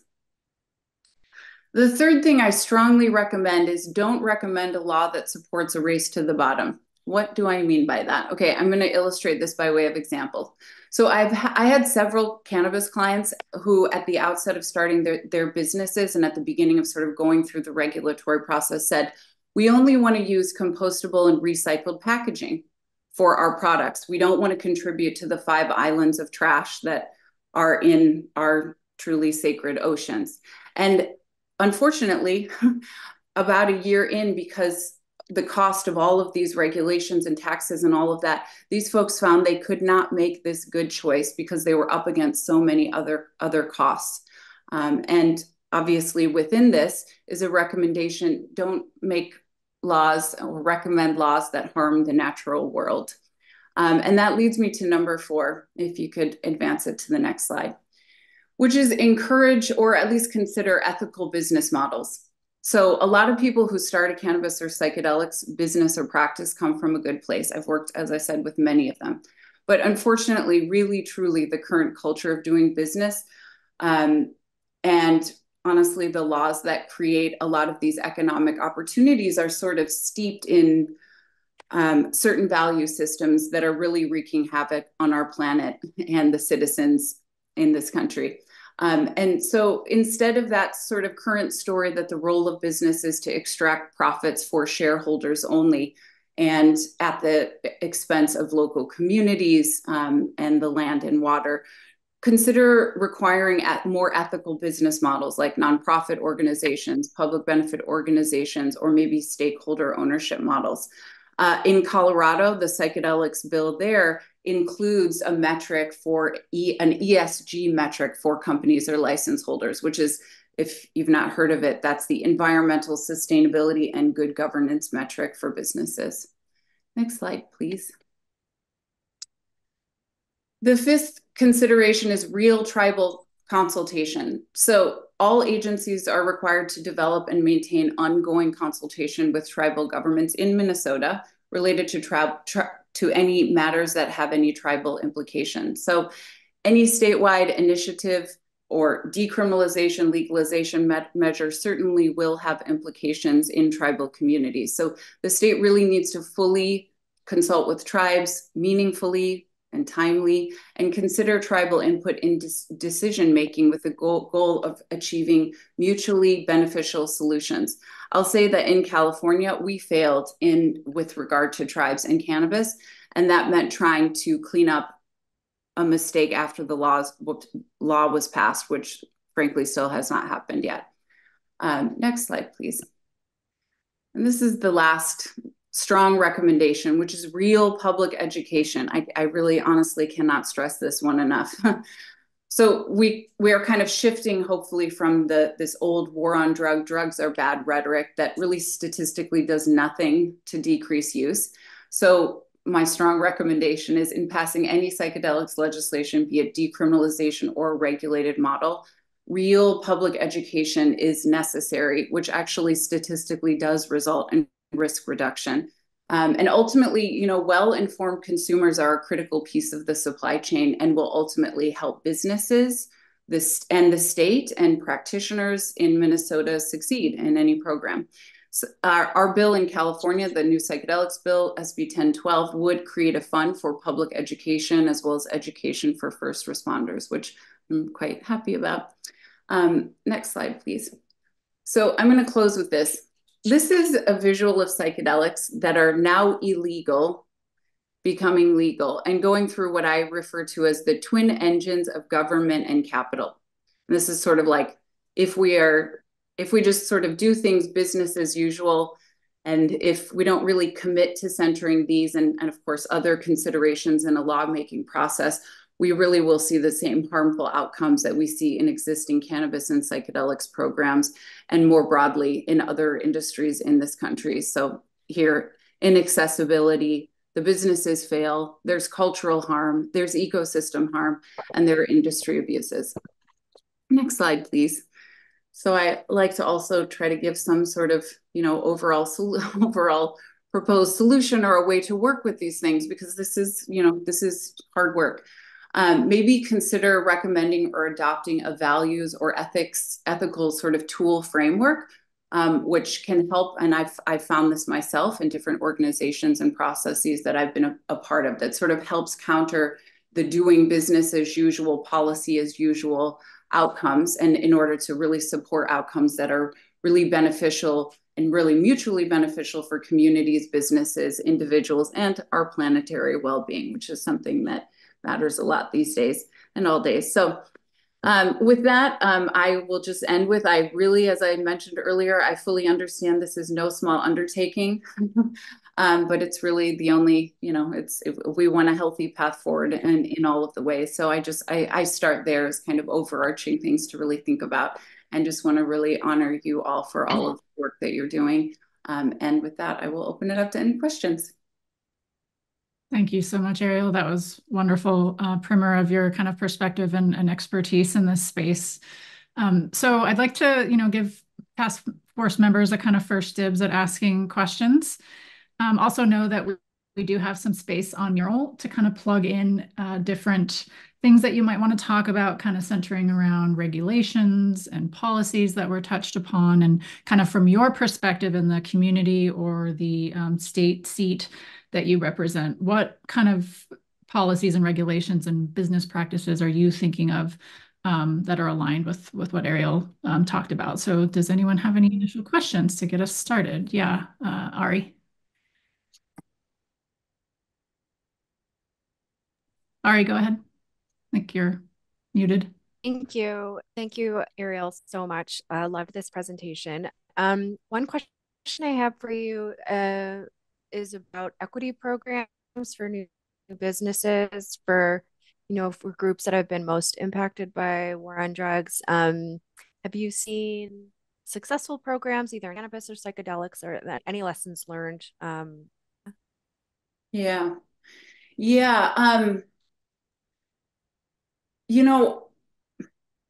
We're all in an iterative process. We've never been in a moment where these substances have kind of gone through these process of becoming legal. So I think a lot of what we've learned is what doesn't really work. What doesn't work is if you put social equity kind of on the back burner. So the first thing I would recommend is definitely thinking about what program that you want to have at the outset with real stakeholder community input.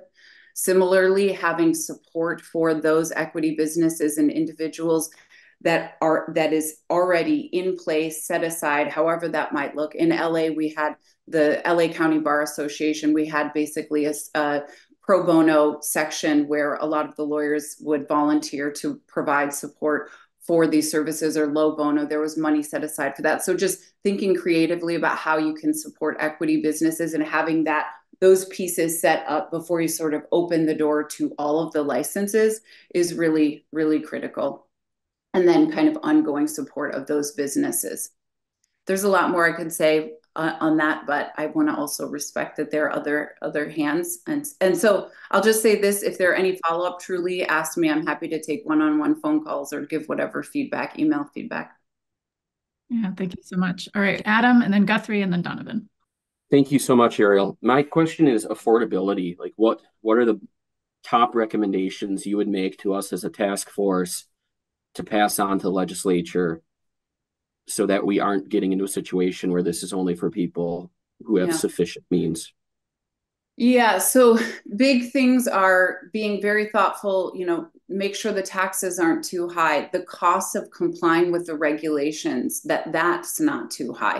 I mean, I saw clients of mine spend an inexorbitant amount of money on legal fees, accounting, other types of subject matter experts fees, just getting their businesses up and running. Now, cannabis is different in a lot of ways. As I'm sure you've talked about a lot of when it comes to psychedelics, a lot of the work is around providing the services themselves. So something that might be interesting to think about is, I'll mention that in California, SB 1012, what that will do is create a state certifying body for facilitators. So think about you have a doctor or other type of board certification. This would create another certifying body. That's interesting because you have subject matter experts who are certifying the people who will sit and work with folks who are working with these particular medicines. And, kind of one decision point we're at is, where will that be allowed? And, something that really increases the cost, like we see with Oregon psilocybin program, is requiring that folks only work with these medicines within special service centers. why require a special service center? Allowing it in other existing office buildings, really keeping that cost of overseeing what the office looks like very low. I mean, you're facilitating psilocybin sessions. It doesn't need to be so highly regulated. So it's really about truly keeping the costs low. Obviously passes on, the sort of cost savings to the individuals who want to participate in the programs. And I'll also mention allowing group sessions is one way that's kept costs down, which maybe you've heard about already. Yeah, thank you. Guthrie and then Donovan. I'm going to punt it over to Donovan. His hand was up first. Go ahead, Donovan. Thanks, Guthrie. Thank you, Ariel, for the great presentation and the information shared. How can a federal recognized tribe as a sovereign nation work within the medical framework of tribal communities such as, this area? Can you repeat that question one more time? How can a federalized recognized tribe as a sovereign nation work within the medical framework of a tribal community? Is there any legalities or is there any discrepancies in like a sovereign nation? So for example, as Red Lake, we're looking into alternative ways of healing through natural plant medicine, which we don't exactly know yet, but we're diving in and doing a lot of research here. So from your special area. Yeah. Yeah, well, if I'm kind of understanding the question correctly, as a tribal nation, you have the authority to pass a tribal law, a tribal ordinance that would allow you to create a framework to work with certain whatever substances that you would so choose within your exercise of sovereignty. So, I think you would do it in the way that you would pass any particular tribal ordinance. I don't know if there's a more nuanced question. Is it in relationship with the state that you're asking, just standing alone? Just standing alone. And I guess just to add on to that comment, so Public Law 280 within, the state of Minnesota, all tribes fall under, all other tribes except Red Lake fall under Public Law 280. So Red Lake stands alone without having to be under Public Law 280 because of our statute and our how we stand as a sovereign.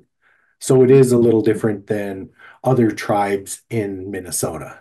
So as we are looking, towards the possibilities in the future, I just wanted to ask your stance on that. Yeah, I mean, what I would say is this. I work with a couple tribal clients right now who are not just involved in cannabis, but are also looking at other types of plant medicines. And, there are a lot of layers of consideration, as there are always, but within tribal communities, we have a tremendous need for different types of healing modalities. And so it's really just kind of considering the jurisdictional issues that I'm sure you're already aware of, and setting up a system that will serve the community, and going through that, similar to what I mentioned earlier, the state having a responsibility to tribes to go through a consultation process, just being smart about consulting with whichever other governments you're in relationship with and have obligations to in the process of standing up that type of a program. And what's also quite interesting is that, tribes historically have, we have a deep history. I'm Odawa Anishinaabe, by the way, just why I keep saying we have a history of not just intertribal commerce, but commerce that goes all the, before contact, that went all the way down. There's copper from certain places in northern Michigan down in the Mayan temple. So we have a long history of commerce, and it's interesting to think about medicines and substances and kind of that flow when we're looking at certain of these medicines from the global south and the global north. So I know that's maybe a little off topic, but something that's been kind of quite interesting to think about with some of my clients. So appreciate it, Ariel. Yeah, for sure. Thank you. All right, Guthrie and then Courtney. Try to be quick. Ariel, thanks so much for the great presentation. Quick question: when you were talking about tribal consultation and sort of the missteps that we've seen in California and other places, um, so, it's really great because we talked about this at the beginning. And so for our folks who are either coming from the state legislature or from one of the departments, state departments here, what were sort of the negative impacts there where they felt either within the policy that was created, within the community health impacts, lack of access, or could you speak just a little bit more on the consultation piece, kind of furthering with Donovan's thought there, right? Like when we're talking about tribal health, that's an interesting and unique landscape. Even within Red Lake with the public law, 280, they're still under Indian Health Service, right? And so if this does go into a space of like a clinical, there's real implications for, 3 or 4 of our tribes here around the state. But yeah, if you could just sort of talk about, the missteps of consultation and the impact that you've seen sort of straight away. Yeah. Well, some of the missteps have been state governments just fully ignoring that requirement and passing laws through either a ballot initiative or through legislation and through the regulatory implementation process that really just ignored tribes like fully, which is, and that's frankly, that's what happened in California. And so then you go through a process of trying to clean it up through the rulemaking process, but then because it wasn't in the original law, then there wasn't any ability to kind of follow along and clean up those missteps. So then we're trying to pass laws after the fact. I'll just say in this sort of, sort of what happened in California with regard to tribes and cannabis that occurred. And so we had very few bills that were being passed. So there was little room to kind of create these fixes. And at the end of the day, there isn't a cohesiveness within tribal communities in California with regard to cannabis and and sort of the regulated market in California. What that has meant is that tribes can't sell into the regulated market. And so in that context, it's really like a lost business opportunity when all of California was their land. So, the irony is just profound. And, 85% of California Indians live at or below the poverty line. And so the opportunity for tribal governments for economic development was lost.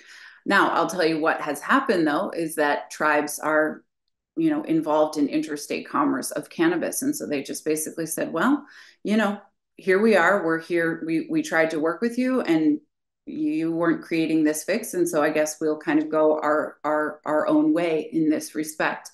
I think you mentioned some things that are really important, of course, and that's much more centered here. I mean, cannabis, of course, is a substance and is a plant that's, has a lot of healing and wellness attributes. But certainly with certain of these medicines that at least, you all are talking about potentially decriminalizing or legalizing, they can be tremendously beneficial for deeply, for some of the deepest traumas, really. And so that would be a huge missed opportunity. And I guess I would say, lastly,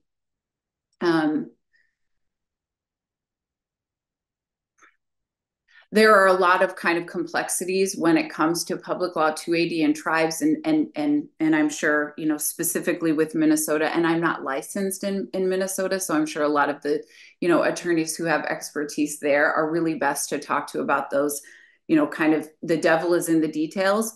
But, it sounds like you're thinking about these considerations now, and that's really important.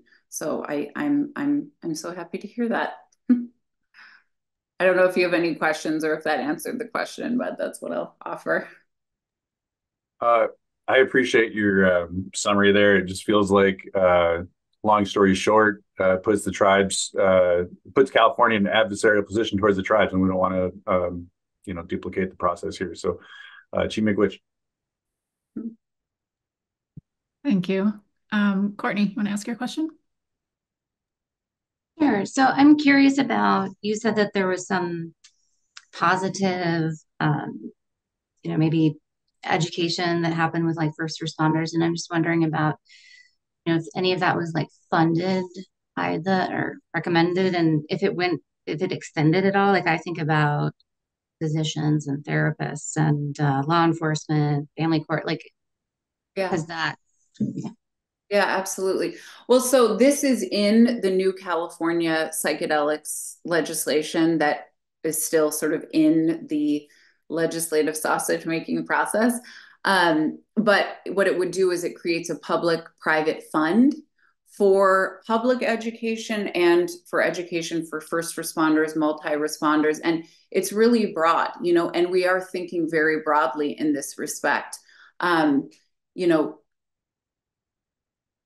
It's not just being educated as a consumer about what are these medicines, but also, I'm sorry, I don't know if you've kind of talked about these different tools, but there's really good information out there about what to look for in a guide, what to look for when you are working with people kind of and a much deeper dive, so that it's not just about the sort of consumption or relationship to the medicine, but also really locating agency within the folks who may be participating in these programs, which is really important. And then to think more broadly about what education will look like in schools and with young people and with adults. Because the thing is, people are getting information, but it's usually at this point still sort of old war on drugs information, and I'll just say this, or information that is sort of, it's really cool and there's an influencer and it's on social media and the packaging is really dope. You know what I'm saying? And from my perspective, one thing that I would really like to see is a lot of strict limits on marketing and advertising that are through that let's try to sell a bunch of products, consumer packaged goods lens. What I would be interested in, and I've been called the fun police on this and several other accounts, but that's fine. What I'd be interested in seeing is something, in Canada, for example, when it comes to cannabis, there are requirements that the cannabis packaging, it's just there are restrictions on what it can look like and on advertising and marketing. But it's not just have a vacuum and then there's, no information out there. Instead, why don't we really lean hard into actual real public education? Because people are going to make these choices. They already are. It's already happening. But the more we are educated on safety in all of these different respects, the better outcomes that we're going to see for people, for community, and really for all of these state programs. So that's my plug. That's my fun police plug. Thank you so much. That was so informative. Is there any other, we've got about 1 minute left before we move on to our next speaker. Is there any other questions? Or Ariel, do you have any kind of closing thoughts or overarching recommendations for us as we move forward with our work? No, just thank you so much. Thank you for the work that you're doing. Maybe I'm sure you do already. I do every day that I do the work I do, which is remembering that, everything I do impacts people and communities and families and, the planet. And we really need, we need a lot of healing, but we also need it to be done in a good way. So yeah, just thank you so much for your work. Yeah, thank you for sharing. All right.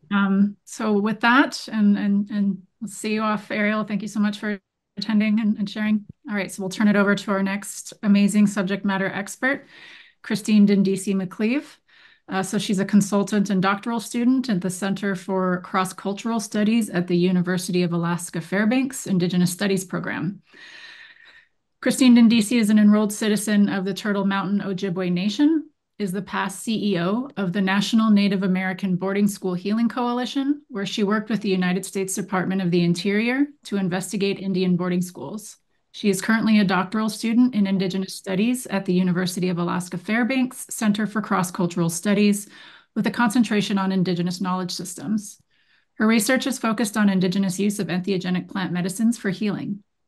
With a Bachelor of Science in Communication Studies and a Master of Arts in Leadership, she conducted her master's thesis on Native American spirituality and Christianity and the spectrum of Native spiritual practices today, including peyote religion.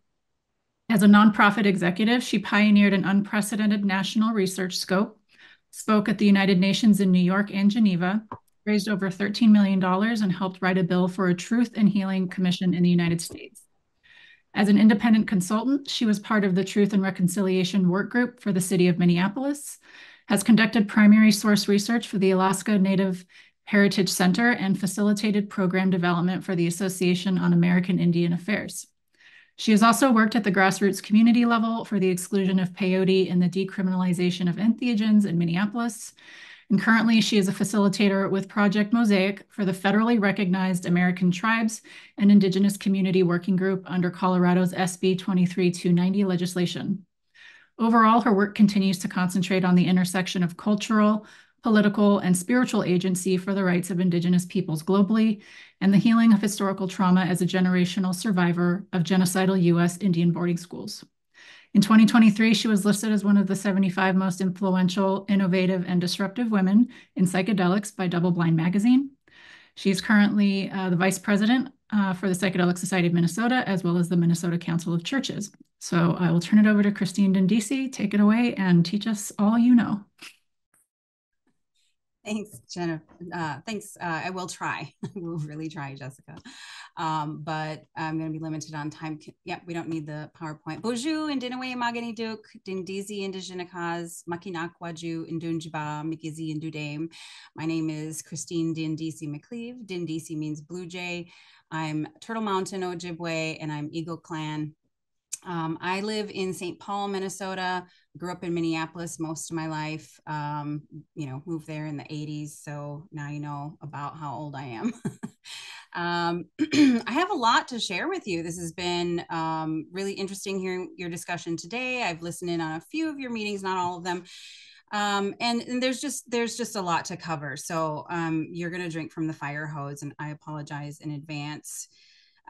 First, I'm going to talk about my experience as an Indigenous researcher in the psychedelic field, and there's a lot to that. And then I'll talk a little bit about my role with the Colorado Tribal Working Group around their legislation. So I believe Jessica shared the recent article that was published in the International Journal of Mental Health and Addiction, titled Traditional and Indigenous Perspectives on Healing Trauma with Psychedelic Plant Medicines. My section of that article specifically was Indigenous Trauma and the Psychedelic Renaissance, an Opportunity for the Evolution of Humanity. And there's a lot in that title because I always start, even when I was at the Boarding School Healing Coalition, I always start these talks with historical context is everything. You cannot have these conversations without understanding the container. And the container here in the psychedelic renaissance is one of ongoing colonization. Okay, so there's the history of colonization of indigenous peoples in this country or on Turtle Island here in North America, where our lands and our resources have been colonized and taken and misappropriated. But also recently our culture. And in that area, it gets even weirder because there were US policies to eradicate our culture. Canada's Truth and Reconciliation Commission called it cultural genocide. The United Nations says it's genocide. They took Indigenous children and put them in boarding schools to take away their language, their culture, their way of living, their plant medicine knowledge, their spiritual ways, and all of that, right? So now, in this century, we've got this psychedelic renaissance, or some people are calling it a psychedelic boom, which implies that its growth is rapid and out of control. Okay, so the psychedelic boom now has this interest in, again, Indigenous resources, but also Indigenous culture, Indigenous knowledge. So there's a lot of harm going on. The Indigenous Medicine Conservation Fund recently published a declaration on the ongoing harms that are being caused by the psychedelic renaissance. Okay, so that's your container, that's your framework and your historical context here. It's really, really important. I get very passionate and expressive when I'm talking about this, because I personally been affected by this. And I think there's a lot of other Native people out there who would say the same. This field, of the landscape of the psychedelic renaissance is also dealing with Indigenous identity, right? So we've got federally recognized American tribes here in the United States. A lot, the psychedelic boom is global, but a lot of it's happening here in the United States and being driven by organizations and groups and legislation happening here in the United States. Okay, so the only people indigenous to the United States are those who are from the federally recognized tribes. Some are not federally recognized. We've got descendants, right? You get into indigenous identities. Some of us have been colonized, boarding school history in our family, et cetera, et cetera. But then you're talking about medicines that are coming from indigenous communities around the world. Ayahuasca comes from the Amazon in South America. Mushrooms originally are the medicine of the Mazatec in Mexico. And now people are looking at iboga for its healing properties, and that comes from Africa. The people in the Amazon, the Mazatec, and the Ibwiti in Gabon, Africa, are all saying that they are seeing the impacts on their medicines already. They are seeing a decline in accessibility, rises in prices, increase in cultural tourism, right? I'm just trying to give you guys a really high level view of the landscape again, right? There's a lot of complexity here and a lot of serious issues when it comes to the rights of Indigenous peoples. And I didn't submit you any slides, but I am going to refer to some of my own slides here to read because I didn't have time to submit them for your process. But the United Nations Declaration on the Rights of Indigenous People, Article 24, says Indigenous peoples have the right to their traditional medicines and to maintain their health practices, including the conservation of their vital medicinal plants, animals, and minerals. Indigenous individuals also have the right to access, without any discrimination, to all social and health services. Indigenous individuals have an equal right to the enjoyment of the highest attainable standard of physical and mental health.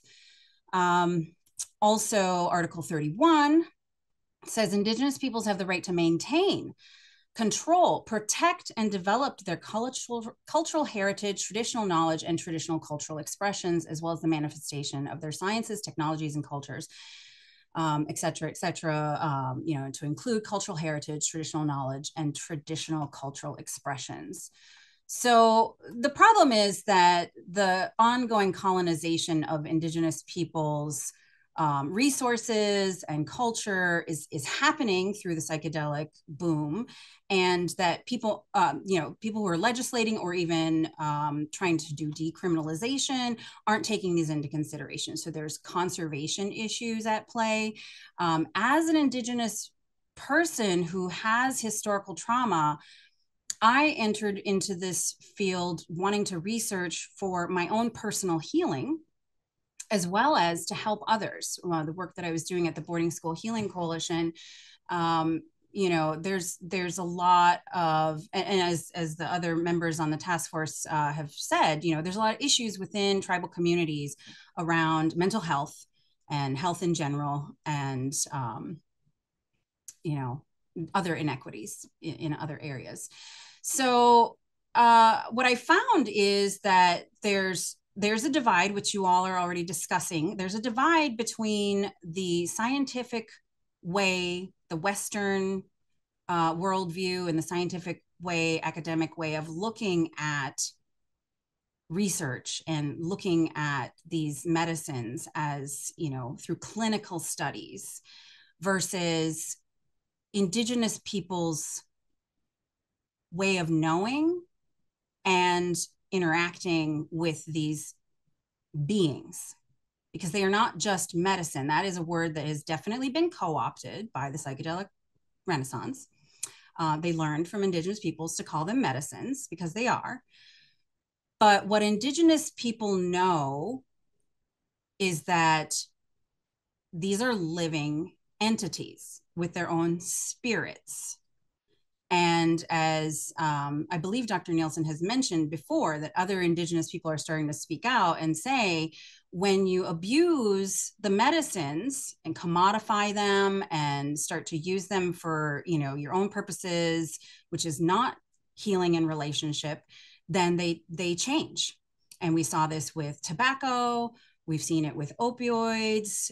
You know, that was poppy. That was a medicine. That was somebody's indigenous medicine. And we're starting to see it with cannabis as well. That plant is it's changed. It's definitely being affected. And the people in Mazatec people are saying mushrooms are starting to change too. So there's a lot to consider that, frankly, academic and government systems are not equipped to address, because they're transactional and they don't take into account indigenous ways of thinking and indigenous ways of being. In other words, indigenous ontologies, epistemologies, and cosmologies. I can talk to you a little bit about indigenous methodologies and methods of doing research, but you can probably guess what I'm going to say. It's completely different than the norms in academia, the standards. In fact, as an indigenous academic, it's, been an exercise in having a foot in two worlds. It's a very converse way of thinking and being and doing things. So I know I'm a little bit all over the place, but you've heard from people about nation to nation consultation. I will mention to you that tribes already have legal access to peyote that's already established under the American Indian Religious Freedom Act. So there is already a medicine that some tribes have been using, and all tribes have access to. They don't have to go through, any kind of new legislation. Many generations of people fought over decades to establish this right. So they already have that, right? But there's something to say about whether or not they should be coming to the table, late in the psychedelic renaissance and engaging with these medicines in a Western way, in a colonized way. That's all I'll say about that. Currently, there is nation-to-nation consultation going on with the U.S. Patent Office on a patent application that was put in for mescaline. The Native American Church of North America has submitted comments and a statement declaring that they view peyote and mescaline to be the same. Now, this is important to you all because it's the connection between the living plant medicines and the synthetics. And they're saying you can't separate them. It is the same. Okay. Now, all the synthetics that you guys are talking about and other people have all been derived from plant medicines, right? And I haven't researched this, so this is anecdotal, but I believe I heard MDMA is derived from sassafras, and LSD is derived from, I don't know if I'm pronouncing it right, ergo, right? So even the synthetics come from plant medicines, right? So you can't just be like, oh, well, we'll just do something with synthetic. No, you're still affecting the actual living beings of those plant medicines and the indigenous peoples who have millennia long relationships with them, not to mention the ecosystems that they come from. So I think, I'll talk a little bit about the 6 R's. And as a researcher, I have hit a brick wall because anthropologists have really done a number on Native people. Anthropologists from academia have done great harm over the centuries. And even as a Native person trying to do research in Native communities around this, there is a lot of pushback. Native people don't like the term research. Why are you researching us? Why are you researching our sacred medicines? No, we don't want to. And so there is a cultural taboo against researching the actual ceremonial practices. We don't document ceremony in research. And so those are just some issues you're going to run into when you start to look for research with tribal people or from an indigenous perspective. And I noticed that you guys do have the 6 R's in your little toolbox. And so I want to talk about that a little bit more. Those 6 R's of Indigenous research are respect, relationship, relevance, reciprocity, responsibility, and representation. So respect is not just respect for Indigenous peoples, respect for each other as human beings. When I greeted you today, I said, Bonjour and Dinaway, greetings, my relatives, because although we're not maybe blood related, we are related as human beings and as living beings on this planet. We are related to everything around us, not just other humans. We're related to the land, the air, the water. It's all related. What we do affects one another. And that's also what it means in the next R, relationship. So when you want to do research with Indigenous people or that affects Indigenous people, you have to consider all of those relationships at play. It's complicated, I know. Relevance, right? And not just, how is this relevant to us, the people wanting to do the research? How is this relevant to the Indigenous communities that you're researching with? How is it relevant to them? That's the big question that usually that's really what flips academia, on its head, is they don't tend to think of research that way. And reciprocity. What will this give back to those Indigenous communities and the people being affected by this research? It has to give back. There has to be something in it for them. Otherwise, why would they even bother to participate in your research? A responsibility. The researchers have a responsibility to all of that, to the communities that they're researching with, to the ecosystem, to the resources, to all the relations, to be ethical and like above and beyond what academia requires through IRB process is ethical. The minute you say you're researching with Indigenous peoples, takes it up a notch, okay? Because it's technically like a vulnerable population. They've been subjected to colonization and unethical research practices. And representation. There's a trend now for co-creation of knowledge rather than a researcher coming in, which is very paternalistic and colonial. We're going to come in, we're going to research, we're going to tell you what the data and findings are, but rather to make sure that Indigenous knowledge, worldview, perspectives, voices are really truly represented in the research. It should be a co-creation of knowledge, and they should be acknowledged as such. So I only have a few more minutes. So with that, I'll segue to what happened in Colorado. I did have one note here under the 6 R's, all of that responsibility and respect and reciprocity and relationship. I don't mean to beat a dead horse. I'm really glad Donovan spoke, about the Ojibwe seat being filled today, but I applied to be part of this task force. Yeah. So, I could have been one of your task force members. But, and I was proactive in reaching out to the Office of Boards and Commissions at the governor's office. I still never really got a final answer on why I wasn't selected. So there wasn't a lot of transparency in the process. They did talk to me, but I had to beat down their door. I was pretty persistent in reaching out. So anyways, that's enough about that. So, great, because now I don't really have time. I'm doing this thing in Colorado. I used to live there, and I'm working with Project Mosaic, which is a Native-owned consulting firm.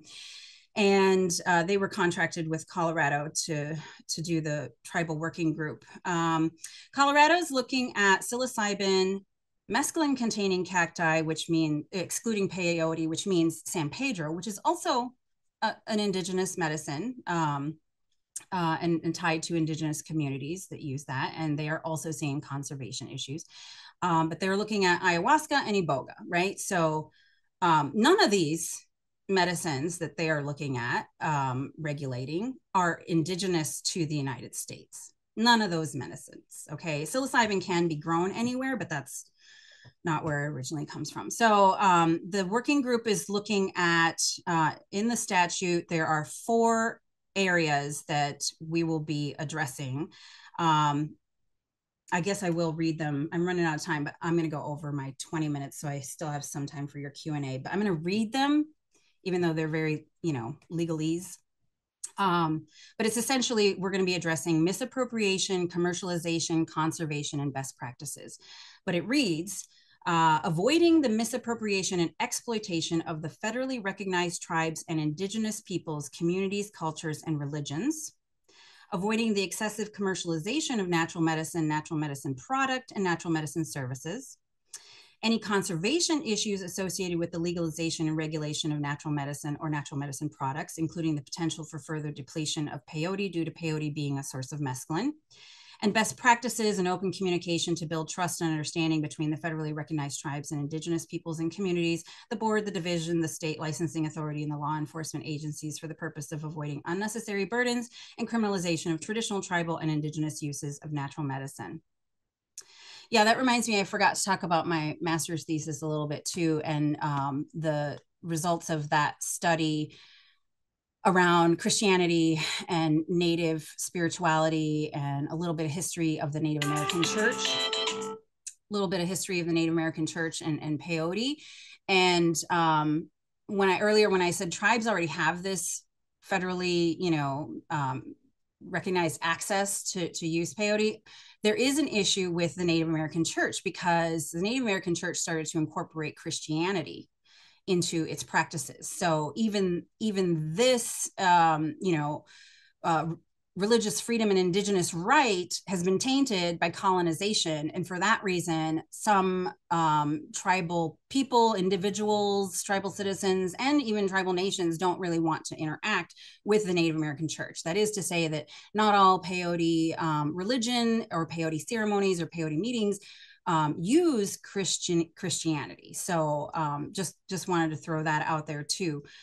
So when you talk about religious use, it gets really complicated in that area too, whether you're talking about religious use for non-Indigenous peoples or religious use for Indigenous peoples.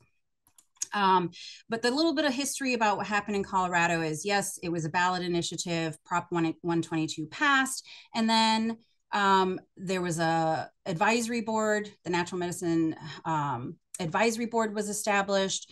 There were a couple Indigenous people appointed, and then they had this Indigenous subcommittee. However, no one on the advisory board or in the Indigenous subcommittee was a tribal citizen.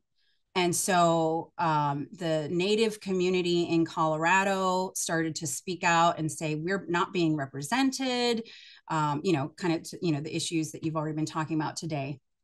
And that Ariel Clark made a really good point to highlight.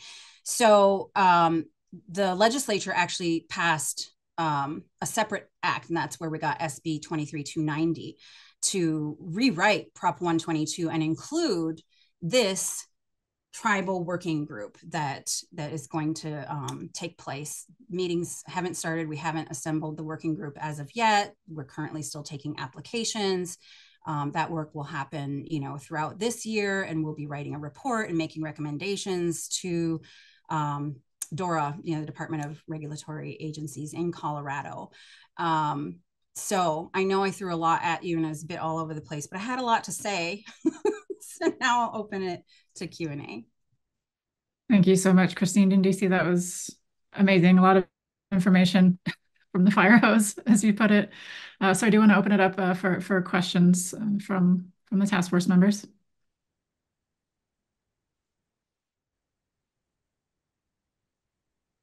Yep, Donovan.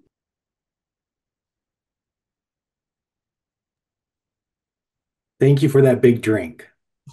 I really appreciate it. Great information, historical knowledge, all that greatness. So I just want to share a couple words because I'm a Ojibwe language enthusiast, and the emphasis particle breakdowns of these words and how does it mean, and just a little example of like what Christine shared. So as we think about the word debwe in rough English terms or definition is truth, but it breaks down to even further, and it talks about that interconnectedness. De, the first part of that word, refers to ote, our heart. The bue refers to that vibration it gives. So when we're in tune, we can feel that truth. We could feel that sense of, someone's just shooting the breeze, or someone's just BSing me. So with that one word, that historical knowledge and that itemized way of breaking it down, thinking about how all that interconnectedness really works and entails within our language, all comes back to that natural plant medicine. So here's another one I really love is Niba. Niba is sleep, rough English terms, but Ni refers to this physical being. Ba refers to that energy and that traveling light. So when we're sleeping, our physical bodies need sleep, but our spirits don't need the rest. And our spirits will travel ahead. They can visit the past. They can visit people that have passed on. They can meet people that we haven't met yet in those deja vu moments.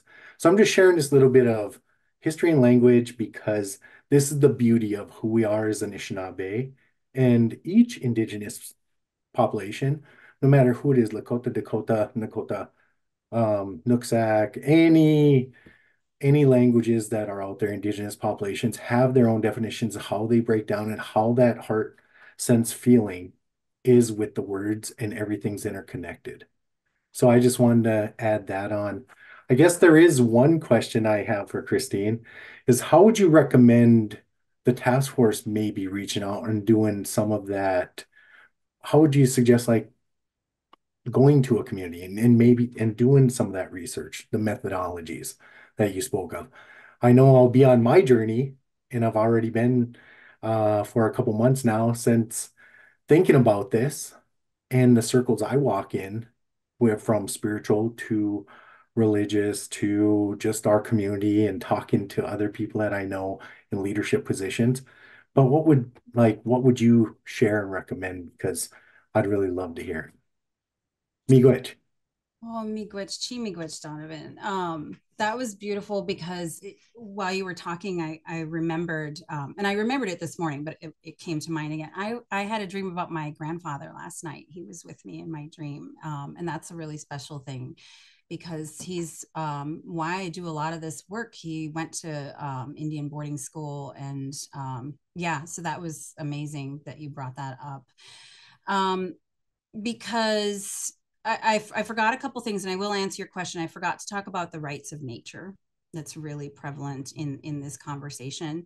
And really quickly, I'll say that Ecuador and Bolivia have rights of nature clauses in their constitutions. Ho-Chunk Nation, Ponca nations also have rights of nature. And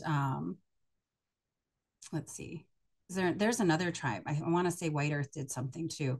Anyways, there's other examples of indigenous peoples around the world acknowledging the rights of nature, and at this point in human history on this planet, we need more of that. Okay, so I forgot to mention that. I just wanted to add it. I honestly, your question, Donovan, is really big, and I think of it in two parts. You know, what can this task force do, but also like outside this task force, what should be done?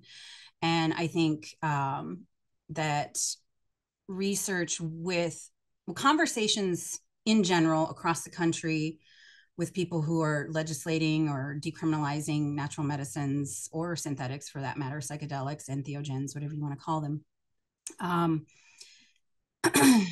probably won't get very far trying to do tribal consultation. Sorry, that is the debwe. that's the truth. Because tribal leaders, tribal governments are dealing with a lot of issues on their own, not only running tiny nations, but addressing the historical trauma and the inequities and other issues that they have in their communities, in their populations.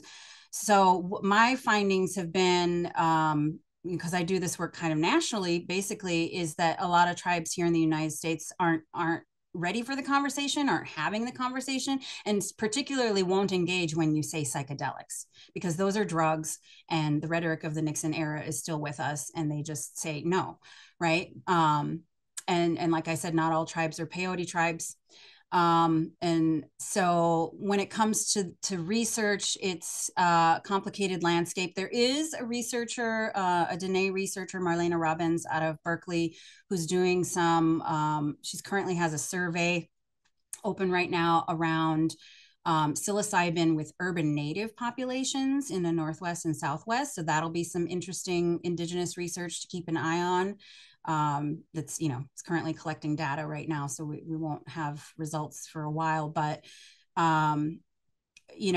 my own dissertation that I plan to do this summer, I was hoping to do it with a tribe, but like I said, that's not possible. They're not there yet. And that's why, earlier I said, it breaks my heart to see tribes coming to the table, late, like in the conversation. And that's because the conversation is very focused on the clinical model and talking about these medicines from a colonization standpoint, right? And capitalist and commodification standpoint.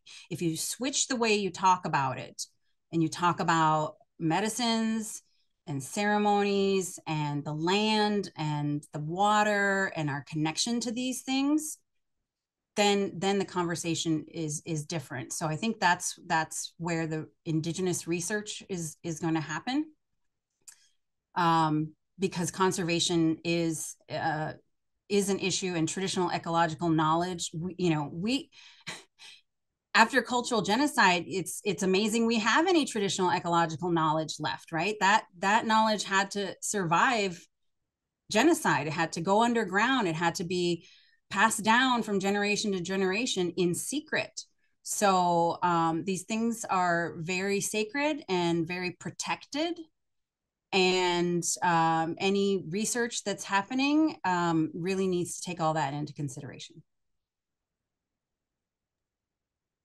Thank you. I do want to be mindful of time because we're due for a break, but I want to give the opportunity to maybe get one more question if anyone else has a question for Christine. Yeah, Godfrey.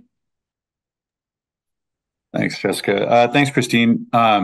Appreciate your overview and analysis here. Kind of quickly, just related to tribes and tribal consultation and those kinds of things. One, I'm sort of wondering if the state of Colorado has come up with a directive for the working group that for the federally recognized tribes working group, if they have a recommendation on what their task is to accomplish. Hearing from the last presenter talking about the missteps of not doing tribal consultation on the front end, wondering what like the ramifications are looking like in a place like Colorado that's formalized that process after the fact. And then recognizing the fact that, us as a group aren't a state agency. What's one recommendation that you have for us as a group to, engage either with tribal leaders or tribal communities across the state, either within education about this or, in sort of a opinions gathering kind of phase? Thank you. Yeah.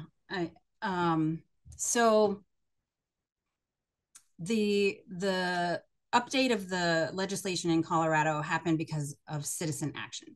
So tribal citizens and Colorado citizens, it didn't come from the tribal governments. And so the DORA is, the agency is reaching out to the tribes and encouraging representation on the working group and having those conversations. So they are trying to course correct or not make those mistakes that we heard Ariel talking about. Here in Minnesota, what I think, I guess,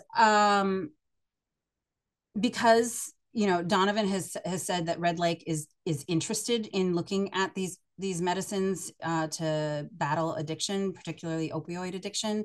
I would suggest, that there be a greater conversation around that. And I think There should be probably some more education for all the tribes in Minnesota to happen around both perspectives on these medicines, kind of like the lit review, the Western academic clinical lit review from the science that says, yes, a lot of these medicines can treat mental health, can battle addiction, can, do all these great things, but then also making sure that if we're talking to tribes and educating tribes, that we're also talking about the culture and our traditional ways of thinking about this and interacting with these medicine beings.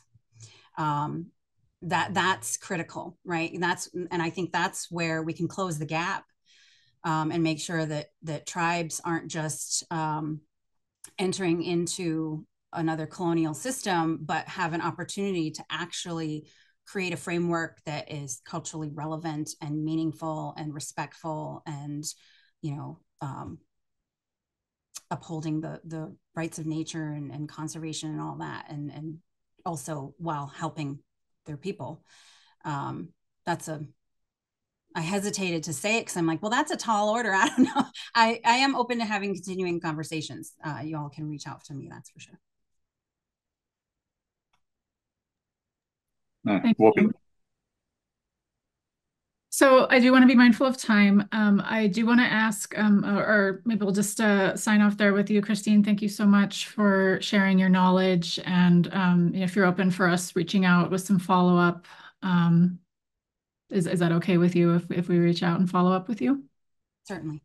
Awesome. Thank you so much. All right. So to the members, we no longer have a quorum because several people have left. So we're not going to be making any official decisions from this point on. We are due for a break, but if folks want to just get through our last bit of agenda items without a break and end early, if everyone could sort of maybe use the raise hand feature if you would prefer to just go on and close out early. Who wants to do that?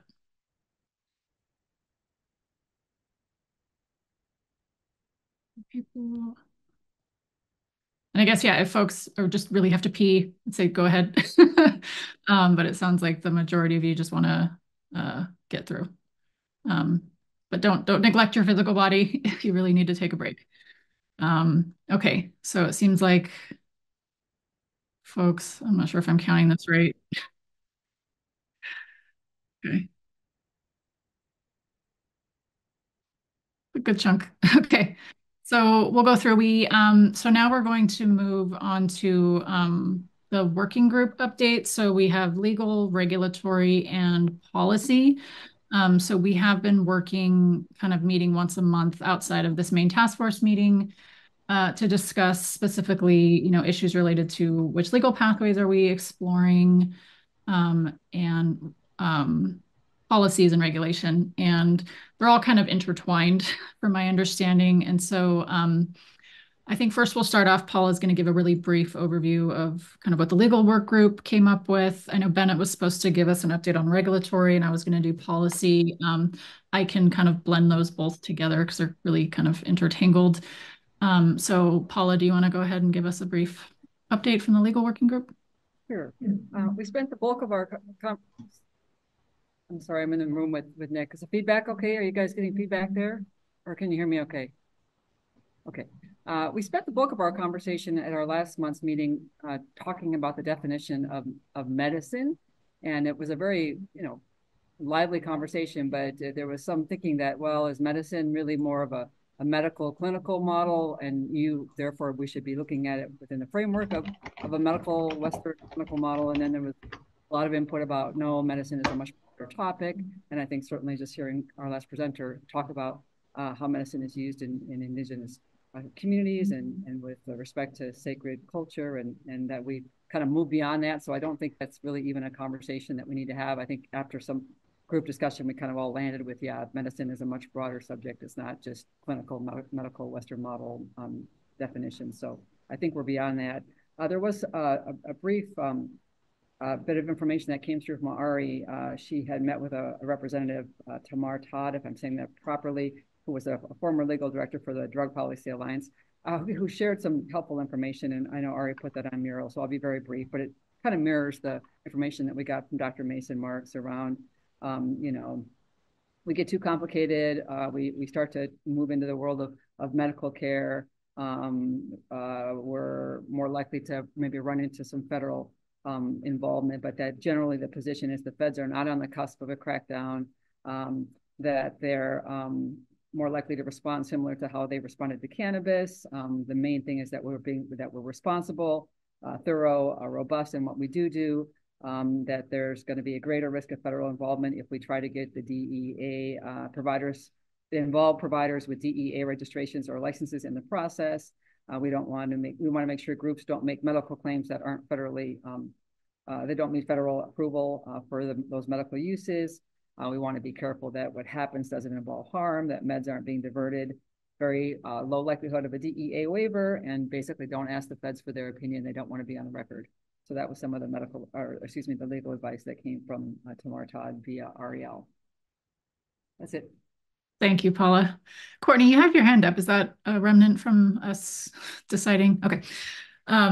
Yeah, thank you so much for that breakdown. So for the policy and regulations, I'm just going to read a definition because I was struggling to figure out like what is the actual definition of legal, regulatory, and policy, and how can the work groups kind of intersect in that. And I consulted with our last speaker, Mason Marks, around this because it seemed like a very basic concept. And he's like, this is going to be in any, you know, elementary legal textbook, which I don't actually have a copy of. So he said it's pretty simple. Policy is just a goal and or a means of achieving it. So Minnesota lawmakers wish to, as an example, Minnesota lawmakers wish to reduce opioid overdose deaths, or Minnesota lawmakers wish to achieve it by creating safe consumption sites. So that's one example of policy. So then he says, legislation is an act of lawmaking through which policy is implemented or achieved. It often calls for regulation, rules made by administrative agencies. And then regulation implements laws, and it consists of administrative rule.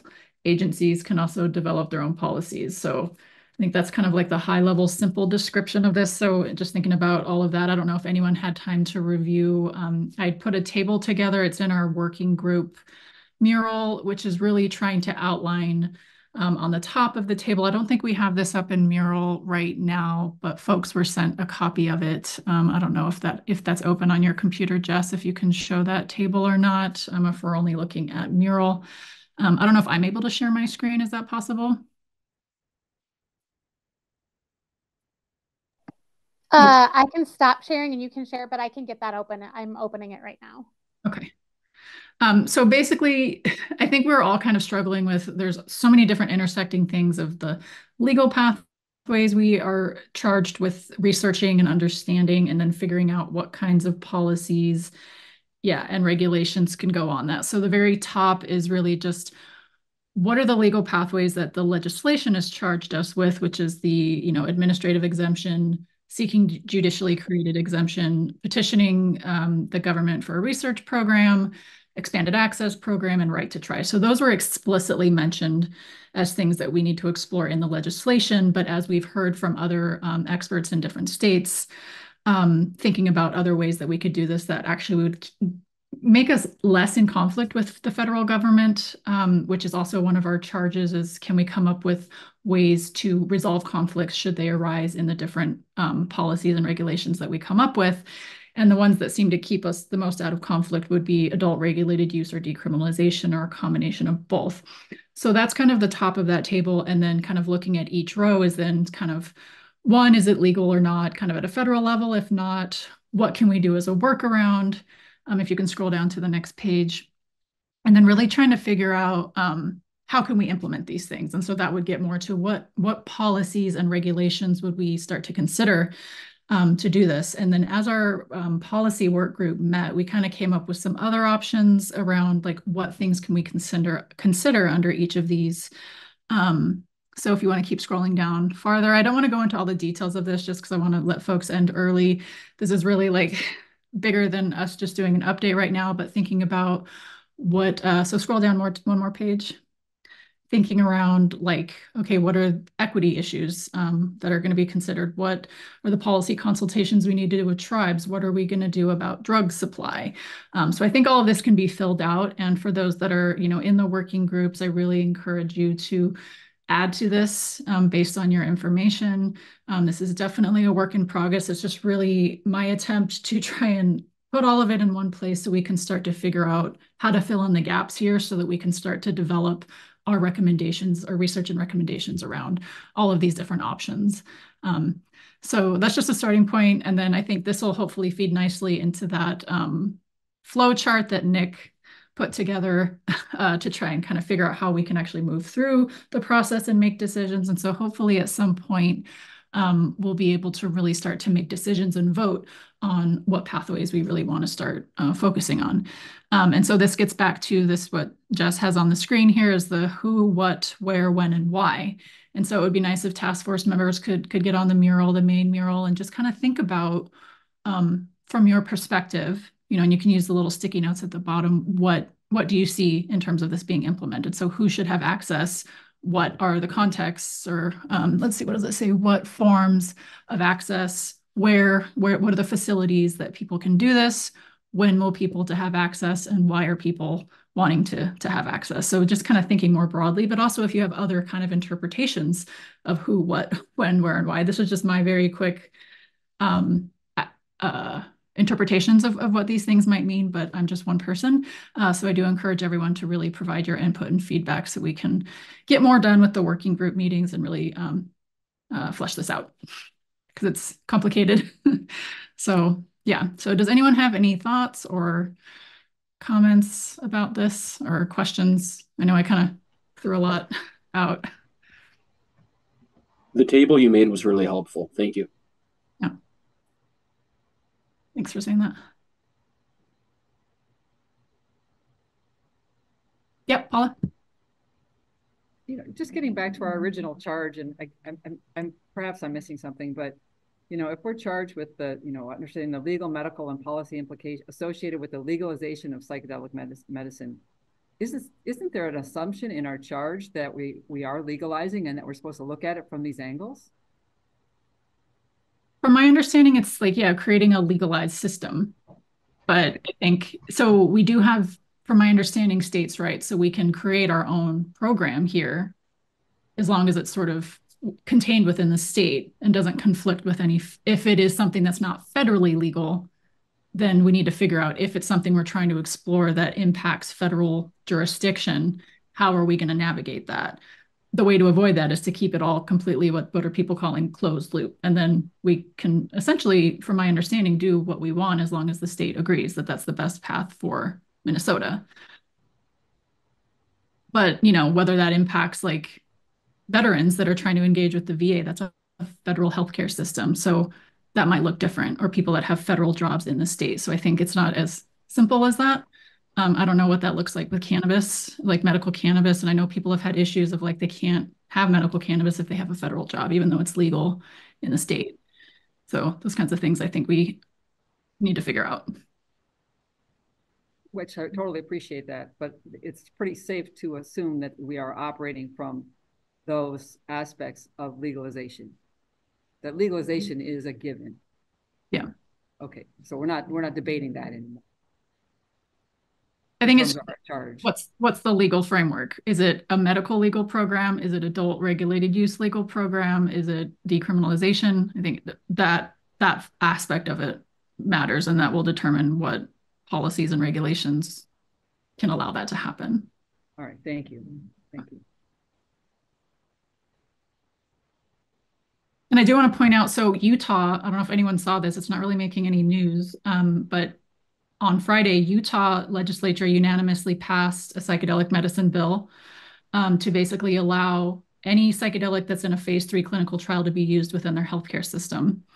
But it didn't speak about funding or sourcing of the drug. So from my understanding, according to the table that I created, that's really what we would call the expanded access program, which is asking the drug supplier to give you the drug under a specific expanded access clinical trial, which is already federally legal. It just requires a lot of negotiation with the pharmaceutical company. But that has happened. And so there's an update there on that. So that's kind of an interesting development. But are there any other pressing questions? I know we promised we'd end early. We're at 12:20. Is there any other comments, questions, thoughts? This is Jess. I do want to jump in and just remind folks to respond to your survey that you sent out about defining psychedelic medicine. If you have trouble accessing, you should reach out to the chair directly.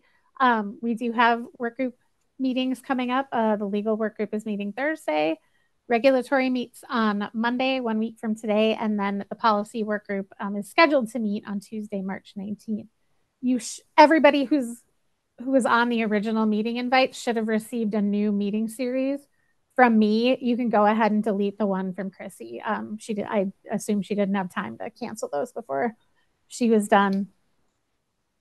Yeah. And let me make sure that's all I had to say. Yes. Thanks. Yeah, thank you for the reminder. I think most people on this call have replied. I don't necessarily want to call folks out, but I think I do see a few people that haven't taken it. We've had 15 people respond, 16 including myself. So just a few more people. I think 22 is our total membership. So that's actually a pretty good response. It would just be nice to get some engagement from most of the people that didn't respond or have left the meeting or didn't attend today. So I can also do a follow-up email, but I appreciate all of your responses to that survey just so we can kind of get a sense of where everyone's at with psychedelic medicine. Jessica, this is Stacy. If this is a good time, I'd like to also encourage everybody to give us some feedback on our meeting processes. I will grab your attention. You know, the sailboat tool that we use for feedback. This time around, we would very much appreciate if you focus your feedback on what we call below the waterline questions. So the 2 questions at the bottom of the screen, we really want to hear what, from your perspective, are the anchors that are holding this group back? Are the things that are dragging us back, slowing us down, whatever it might be? Could be information, could be something else. And then also looking at what barriers you see as you look ahead. So focus on both of those areas for feedback. We really want you to get into the underwater, what's holding us back stuff here. And so I'll turn it back to you, Jessica, if you want to wrap up the rest of the meeting. Yeah, thanks, Stacy. Thanks for that reminder. I just want to say thank you all to the participants for attending and sticking it out till the end. I really appreciate your engagement. I feel like this was one of the more engaging meetings with a lot of input from members. I really appreciate all your insightful questions to our subject matter experts and to Caroline. And also thanks to anyone that's watching live on YouTube. Thanks for your attention. And with that, we'll close out and we'll see all of you either at the working group meetings or at the next meeting in April. Hey, everyone.